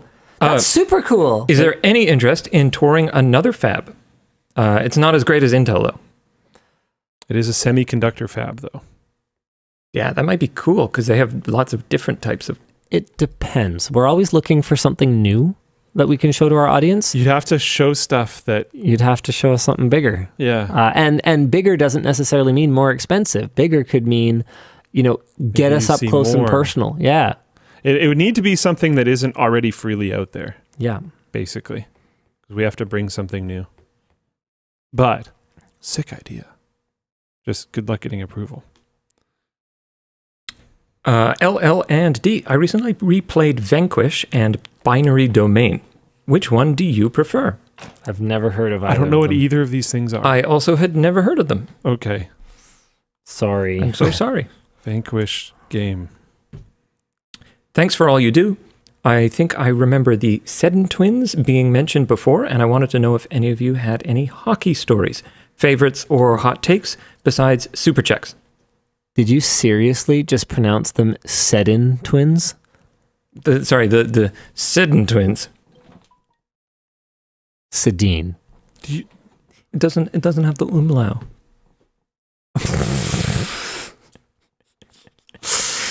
Wow. Answer the question. Any hockey stories? No, I just really love watching hockey. I never was good at it or really played it or anything. I was really into the sport back when Yvonne and I were like still living with her parents and stuff. It wasn't until the lockout around that time that I kind of went, okay, yeah, forget it. I'm kind of tired of cheering for Corporation A versus Corporation B. It just doesn't really make sense to me anymore. And to be clear, that doesn't mean that I don't get why people watch sports. There's 1,000 reasons to watch sports. Just the humanness of it, the storylines, the people. Honestly, is the biggest one. Conversation. Yeah, the conversation, just cultural participation, just the love of the game. I mean, man, it's mesmerizing to me. It drives Yvonne crazy. If I'm at a restaurant, like even though I don't follow it anymore. I mean, I know the Canucks are having a great season. I know, who the major players are on the team. Like I follow it peripherally still, and if the game's on, I'm like glued to it. But I just don't really have like time anymore, and that combined with my feelings about the lockout, and there are things that I find uncomfortable about professional sports in general. The way that the athletes are sort of treated like livestock. On the one hand, yeah, sure, they're compensated well, but on the other hand, sometimes they're not. College sports. Some college sports they're treated well now. Is that true? Is that improving? Yes, some of them. Okay. Yeah, not all. For a long time, it was like completely banned for them to make any money, like basically at all from anything. They couldn't take any sponsors. They couldn't do. Yeah, it was pretty intense. And now that's not a thing. I think for football players, I don't know a lot about it. I just know some things have changed. I have a bunch of great hockey stories. I played pretty high level. I played provincial level. I played on BC's team for ball hockey for a few years. And I have fun stories. My two favorite ones, they're both pretty short. One, my brother came back from playing football in the States for a university in the States, and he came back, and it was a hockey game that happened like immediately when he came back. So he's still in football mode, and one of the kids crossed their feet right in front of them that was on the other team, and that's just like a I've talked to Linus about this before. That's like a you hit now indicator basically, and Rich just flattened up and then immediately got up, didn't even wait for the ref, just walked to the penalty box immediately. It was just like, yep. Apparently mid movement he was like, oops, and just knew he screwed up and was like, yeah, I'm ejecting myself, which was funny. Another one, my brother was reffing one of my games, and the other team was kind of understandably unhappy about this, but it was what it was. There was only so many refs. My brother and I both reffed. It was somewhat inevitable it would happen eventually in one direction or the other. And they were kind of chirping, they were complaining about it. They were complaining about it for most of the game. And then I hit someone. Someone was slashing my shins a bunch and stuff, and they're pissing me off. Then I hit them into the boards pretty hard, and we were dogpiling a little bit. And my brother ran up to the dogpile, and this was prime football player Richard. Richard's a big, very strong guy all the time, but this was like Omega Richard, and he walked up to me, grabbed the back of my jersey, and actually threw me like I caught air significantly through the floor of the ball hockey arena. I went flying. It was like crazy. And for the entire rest of the game, the whole other team was like, it's cool. It's fine. We don't mind that he's reffing this game. Seems like he'll be fair about things. I was like, yeah, cool. All right. We're good. Okay, I am working on this. I can't get a revenue number, but I have sessions converted, which I think is basically people reach checkout and buy something, right? So I can get an order number, like how many orders. So now I just need to put in a date range. Is there like a lifetime? They don't let you do that because that would be really hard on the servers, I guess. But I'm just going to put in 2018 to present. Oh crap, I clicked the wrong thing. I can already tell you guys that it's going to be USA. Yeah, a converted session, to be clear, is not just someone who like adds something to a cart or shows significant interest, but it's someone who adds something to their cart, proceeds to check out, and actually does purchase the items. Yeah. This is going to take a minute. I just asked for 5 years of Shopify data, which for our store is a non-trivial amount of transactions. Is this where they email it to you? No. Is this that one? No, it'll do a thing. Okay. Yeah, give it a sec. It's a working on it. Okay. All right. United States is at about 8 times Canada, which is about double the UK, which is a little higher than Germany, which is a little higher than Australia, which is about double the Netherlands, which is about double Norway, which is about the same as Sweden, which is about the same as Switzerland, which is a little more than Denmark, which is about the same as Austria, which is about the same as France, which is a little more than Belgium, which is about the same as New Zealand, and a little more than Israel. And then it kind of goes on from there and kind of trickles off. So yeah, the United States is over half of our sales, which I don't think would be a big surprise to anyone. The United States is 40% of our viewership. So yeah. And then, the proximity, right, and the shipping challenges with shipping overseas, it makes sense that they'd be overrepresented for customers that actually purchase something from us compared to just watch the videos. I'm not shocked Australia is so high. Vicus.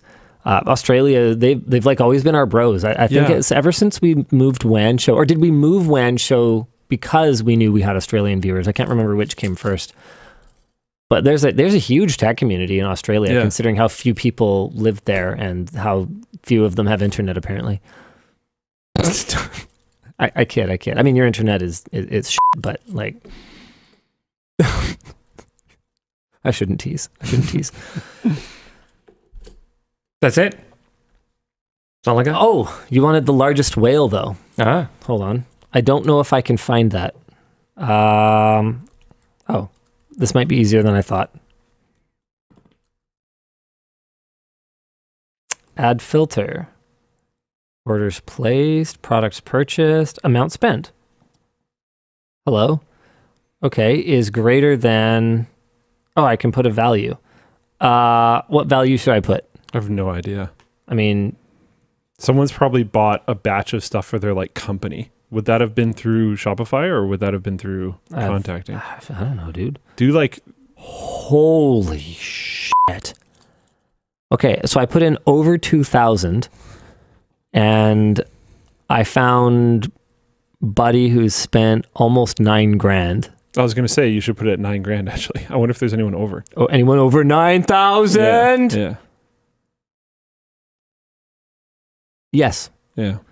Yeah, there's I'm assuming these are, because I've talked to people that are like, oh yeah, I outfitted my whole shop of many workers with screwdrivers, or my company has a lot of people going out on the road and doing things, so I got everyone backpacks or whatever else. So I think there's a lot of corporate level purchases that have gone through. Yeah, there's a handful of people around the about 10 grand range.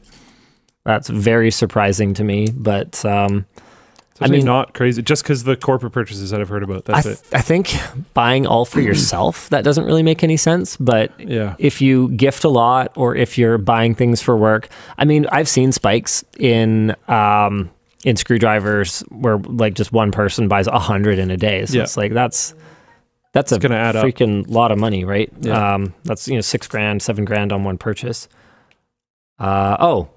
Nick just sent me an image. He goes, I'm pretty sure the top person is reselling. Oh. Yeah. There is some of that. Yeah, that makes sense. Someone linked me to a scalper of, I think it was stubby screwdrivers. Well, it might not necessarily be scalping as much as it is reselling into regions where the first-party option might not be available. Because we don't, to my knowledge, do much in the way of volume discounts to anyone.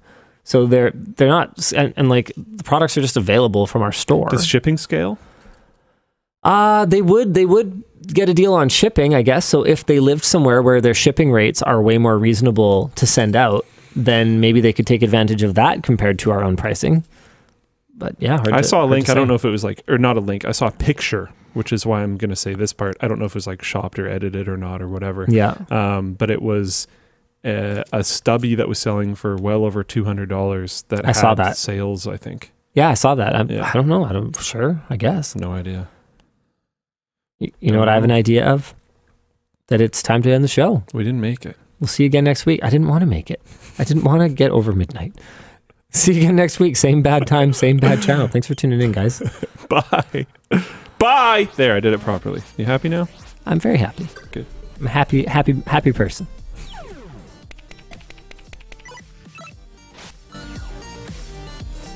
Can't believe we kept these things on all show. I thought for sure someone would stop me. Nobody messaged.